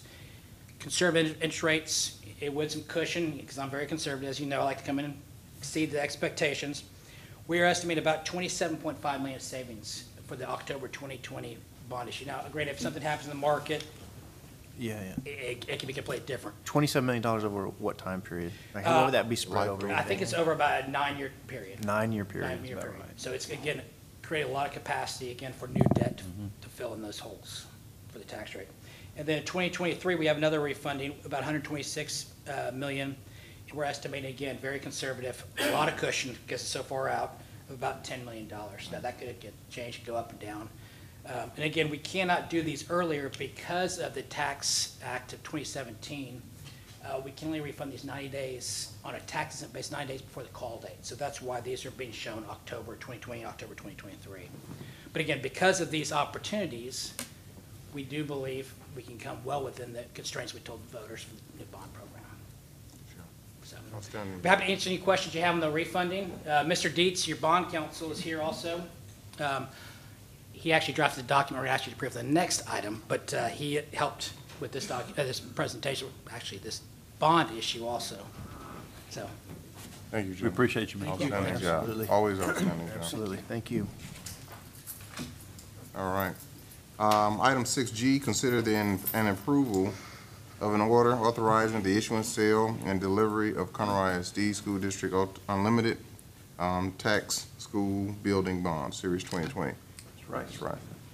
Yes, tonight we're recommending that the Board of Trustees approve the order authorizing the issuance, sale, and delivery of Conroe Independent School District Unlimited Tax School Building Bonds, Series 2020.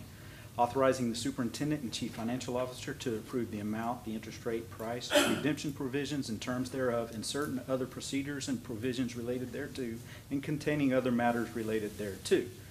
The parameter order for the sale of the Conroe Independent School District Unlimited Tax School Bonds, Series 2020, was prepared by Warwick, and that's Mr. Marcus Dietz, who's here this evening. He can answer any questions on the order we have. The approximate new issue amount is $122.5 million, and that comes from the 2019 bond referendum. And this will leave approximately $531.07 million in authorized but unissued bonds. Would like to just address some of the tax rate concerns that we had heard about our 26-cent tax rate on our debt service side. In addition to us being in a favorable interest rate environment, in addition to our credit rating, and in addition to the savings that the refunding had provided us, each year we pay off $50 to $60 million worth of principal each year, and that provides us capacity within our bond program. And also we're seeing steady growth in our property valuation, and this growth is coming from new homes and new businesses, for the most part, coming online in our property values. And then also, I think if she has the... We'll pull that back up. Yeah, this schedule just kind of shows that, we will not sell all $653.7 million at one time. We're actually selling this over a 5-year period. As you can see, the first payment that we're talking about, or the first sale we're talking about this evening, is $122.5 million. So it is sold over 5 years, not all at one time. Mm-hmm. And then just taking advantage of this interest rate environment we're in. I mean, we're very fortunate to be here, and we're excited to be able to tell the taxpayers and hold it true that we're able to hold that 26-cent tax increase. 20-cent tax rate. 20. So as you can see with the schedule that you're looking at on the screen this evening, this bond sale will provide funds for building a new elementary school in the Caney Creek feeder zone, renovations and additions to Conroe High School, the Woodlands College Park High School, the Woodlands High School, Oak Ridge High School, York Junior High School, Runyon, Creighton, and Wilkerson Elementary. Will provide for safety and security projects, campus renovations, technology, and buses. And we will also begin the design phase for the new elementary school in the Conroe High School feeder, a junior high in the Caney Creek feeder zone, the Conroe 9th grade edition, and the South County CTE program at Oak Ridge High School. So a lot of projects in this first sale, and we're very excited to make this step. Mr. Rush, Yes, sir. real quick. Flex 20, so elementary at Caney Creek, elementary at Conroe High. I know it says elementary, but that's a flex school. That is K through 6. K6. K through 6. So 5th and 6th grade, I know that's still a primary, is that still considered an elementary? And the reason I'm asking that is because a lot of times when we say elementary, we're thinking K through 6. But really, outside of CISD, a lot of people are thinking elementary is K through 4. And so they look at that cost and say, well, it's, you're spending so much more money than everybody else for elementary schools, and it's just not the case, right? So, and we build our elementary or K6 a little larger than most school districts. Yeah, and even if how we choose to use them, be it K6 or K4, it's the price is based on the capacity. So the reason that our buildings cost more than some other school districts might be because we build it. Those schools may have 1,000, Mr. Foster, what is it, 1,000 students? Our schools have 1,000. Yes, and you'll see a lot of places that will build an elementary at capacity of 600. We're building 1,000. Yeah, so when you scale it out. Absolutely. But it's roughly the same cost. Is there a cost difference when we go K6 versus K4? Roughly the same? Roughly the same. Yes. but as you said, it's capacity, total capacity. I mean, we have to look outside CISD, and a traditional, an average school district in Texas, their elementary schools don't have 600 kids. Their district may have. Let me just tell you, for example, there's a 2A district that I'm familiar with that just built a new high school for $15 million. Right. Okay, a new high school. Yeah. Okay, now it's a metal building with some brick around the edges. Okay, and trust me, it's nowhere near our campuses, but it doesn't have the useful life either. Mm-hmm. It doesn't have the same insurance rating. Okay, it doesn't have a lot of things.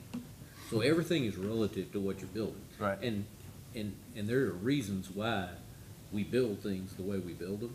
And when you compare to peer districts, we're still beating their per square footage cost by many dollars. You know, I don't have the specifics, but I've asked too many times, I'm convinced that we're getting the bang for the buck. All right, John. I agree. All right, John, we have a motion second. We got Yeah, we still have, we have a presentation, just a little. I'm bad, man. But, you know, I would like to introduce, you know, the team in addition to Mr. Roebuck and BOKF as being our financial advisor, Marcus Dietz. He is with ORIC, and they are our bond counsel. And also the underwriters that y'all had previously approved. We are recommending 5 underwriters for this transaction. Senior manager would be Citigroup. Co-managers would be RBC Capital Markets, FHN Financial Capital Markets, Morgan Stanley, and Estrada Hinojosa as our underwriters. Now, at this time, I'd like to ask Mr. Roebuck to present the schedule of the sale for you. Thank you, Mr. Rice. Oops, excuse me. Okay, well, I'm going to go through the bond buyer index, and this is not as pretty as the last one. We've actually seen an increase in rate since we sold the refunding bonds by about 20 basis points. So we're now at a 2.79% as opposed to the low of a 2.59. We're still in a great environment. Just see in the green box there, we're over 1.5% below the historical average. So still a great interest rate environment. With the turn of the fiscal year or calendar year in January, usually there's a kind of a lot of capital in the market, so you'll see rates even come down probably a little lower also. So we'll kind of hit that at the right time also based on the schedule we're presenting tonight. As Mr. Rice presented, we are looking to generate $122.5 million in proceeds based on current market rates. If you look at this chart here, or the numbers here on this page, the far left, your current debt service requirements, which does include the effects of the refunding we just talked about, plus the estimated principal and interest on the Series 2020 unlimited tax school building bonds, and the far right's the total debt service requirements after the sale of the proposed bonds. And again, this will generate $122,500,000 in proceeds for the district. To accomplish this, we've actually started the process. We have a draft preliminary official statement. We've submitted the permanent school fund guarantee so we can sell the bonds with a AAA rating. Tonight, we're asking you to approve the perimeter order to allow us to move forward and sell these bonds after the first of the year. We're tentatively planning to sell them the first week of January and then close the first week of February, at which point the district will see the funds. But we'll go through and have a rating called, diligence called the underwriters. We'll have a good document well in advance of the holidays for investors to have time to look at the documents and the financial information of the district. And then again, like I said, sell the first week of January, assuming market conditions are good for us. With that, I'll be happy to answer your questions about the timing and the schedule and the debt service requirements. And Mr. Dietz will be happy to talk to you about the legal documents we're asking you to print tonight. Mr. Roebuck, I have a question about rating. Yes, sir. So I know you'll have your rating calls on the 9th, but do we anticipate any changes in our present rating? Probably not right now. Okay. With all the effects of what came at Austin, they're hesitant to make any changes right now. Okay. We're in a very solid position, especially headed into a bond program. You know, you'd love to have rating companies reward you before you sell the bonds. Right. But they'll reward you after you finish selling bonds and you're not growing anymore. So we'll probably stay where we are, which again is just one notch below AAA. So it's right. You're With PSF, rare. we're 3A. Exactly. I get that. Exactly. But we're still AA. AA plus and rated AA plus. 1. Okay. So you're one notch below AAA. So Right. you're, again, great Okay. position. All right. Thank you. All right. We have a motion? So moved. Second. Discussion? All right, all in favor? Outstanding. Thank you, gentlemen. Thank you all. Appreciate you. Good job. Get 'em. Mr. Rice, item 6H. Well, we're actually going to change it up on you a little bit. All right. Karen Garza is going to present our All right. financial reports for us tonight. I know that Darren often introduces Karen. She is one of our business managers. She does a wonderful job in helping Darren, so she's going to make this presentation tonight. Okay. I almost canceled it if Darren was gonna get up there, but now I'm excited. Go ahead. Good evening, President Williams, members of the board, and Dr. Knoll. It is my pleasure this evening to present the financial statements for the month ended October 31st, 2019. The first statement we'll look at this evening is the balance sheet for the general fund, the debt service fund, child nutrition fund, and self-funded insurance. The balance sheet shows the district's assets, liabilities, and fund balances. Of course, one of our largest assets on the balance sheet is our cash and investments. In the general fund, we have $14,100 cash on hand, bank deposits of $7.2 million, our investments in the state pools of $92.8 million, our investments with Wood Forest National Bank, $75.7 million, and our longer-term investments with TCG Investment Advisors of $51.6 million, for total cash and investments in the general fund of $227.2 million. The next statement we'll look at this evening is the income statement. The income statement shows the district's revenues and expenditures. Our revenues come from three major sources. First, local and intermediate sources in the general fund and debt service fund are generated primarily from property tax revenue. In the food service fund, food sales, and in self-funded insurance premium contributions. Our state program revenues is our second source. We have received our first two payments from the state in the amount of $116.4 million. And then our third source is our federal program revenues of $193,000, for total revenues of $118.5 million. If we look at expenditures by major object, in the general fund, of course, you can see our major expense is payroll, in child nutrition, food and supplies, and then in self-funded insurance claims. We're 2 months into the new plan year. Self-funded insurance, total revenue of $8.1 million, total expense of $6.9 million, for a net revenue over expense of $1.2 million. Our participation at the wellness centers continues to be strong, averaging 576 year to date.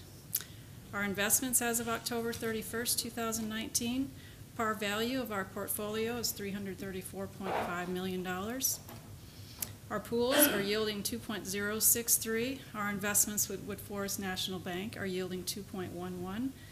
Our longer-term investments with TCG Investment Advisors have a WAM of 421 days, yielding 2.082%, and our combined portfolio is yielding 2.078% with a WAM of 62 days. And our benchmark, the 90-day T-bill, is yielding 1.525. Ms. Garza, I have a couple questions. Can't let you get away without it. So I know we just talked about our bonded indebtedness. When is our next bond payment due? In February. February 15th. Yes. I know we make those twice a year, right? February and August. February and August, okay, all right. So the next one's February, all right. That's really all I had. Okay, Cool. thank you. Any other questions? Outstanding job. Thank you. Thank you. Great job. All right, item 7, executive session. Close this up. Hold on a second.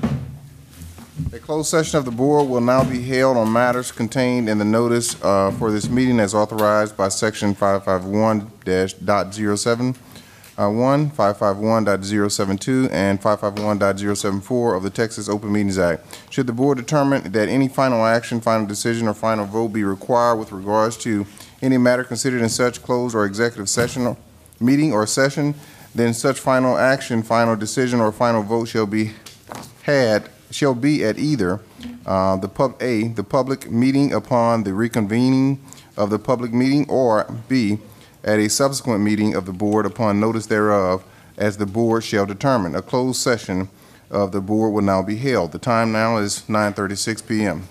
The board is now open, in open session at tomorrow. It's late. No, at 11:19. 11:19, man. I think Ray fell asleep. I think this is what we call it, work double overtime. Somebody go wake Ray up. I think we left him in the conference. Use the restroom. Be rich. All right.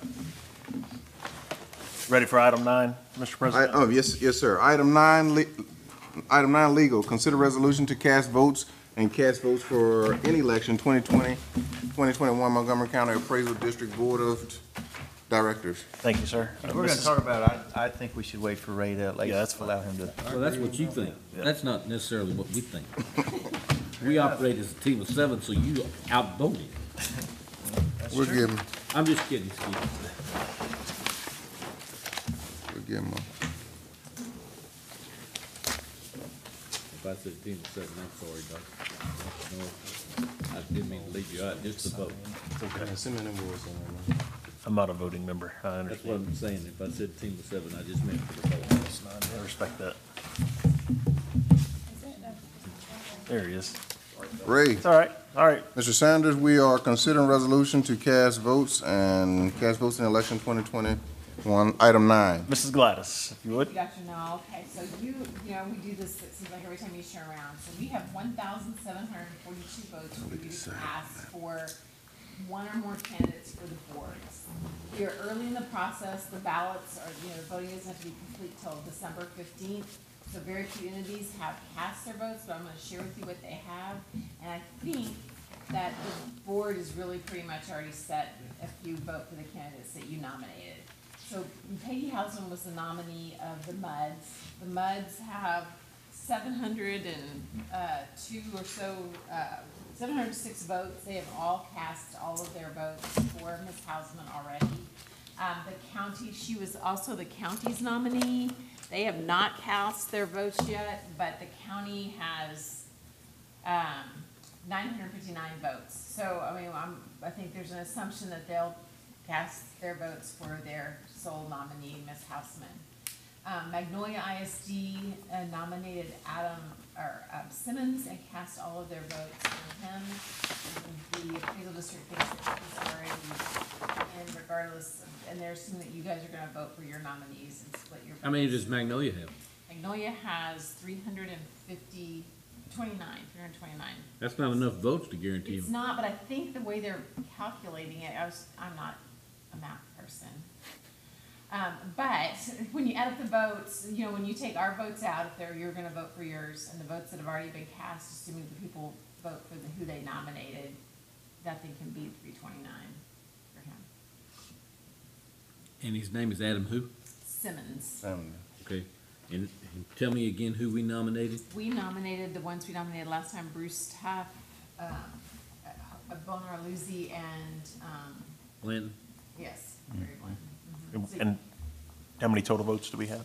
We have 1742. Yeah, and you can do 581 twice and 581s. Does anyone want to make any I make a changes? Is it 580 and 580 and 581? We have a motion. I move, Other way, 581 twice. We have a mo- 581 twice. we have a motion How and many, a second, how many right? positions? He's Yeah, got to make sure. his motion, though. Go ahead. There's I 5 need to total. make the motion. So Peggy's gonna have one of them. Oh, I see. Because y'all might disagree with me. Magnolia's got the one. So Okay. So we're doing the motion right now? Yeah. John's doing a motion? John's going to motion, but we'll have discussion in case anyone wants Well, to who seconded change it? that. So I Let's go move, make a I move that we give, Tuff and, how do you say it? Luzzi. Luzzi, 581 and Barry Blanton 580. That's my motion. I'll second that. Okay, now discussion. Mr. Sanders? No, I'm just doing the math real quick. He is a math Well, I'm guy. going to wait until you finish, brother. I'm not a math elite, though. I'm not that smart. 60. So those are the 5 candidates, as I understand it? Or Well, there's there are more others? candidates than that. But so far, there's been no votes cast for those? Vote for Mr. Just one vote? Mr. Hancock. Okay, all right, okay. So now I see where you're going. No, I have no problem with that at all. I think from what I'm seeing, that it's There's no just other as, way to Ms. succeed. Gladys, yeah, the math is not gonna work out for anybody else, but that'll get those 3. All right, so we have a motion second. Everybody we just had all the discussion, I assume. All in favor? Motion passes unanimously. Thank you. No, ma- not Oh, unanimous. Did you? I'm gonna abstain. Okay, I'm sorry. I'm gonna abstain my vote. That's my way of kicking against the, I am not of the opinion that, I know this is how it works, but I'm not of the opinion that a taxing entity should be voting for the CAD. So that's just my opinion. So respectfully, I'm So we got a gonna motion, abstain. we have 6-4, no opposition, 1 abstention. There you go. Gotcha, man. I signed this, I just put vice president. Abstention. All right, can I get a motion to close, dismiss? Got a motion, second, all in favor, motion carries, 11:24.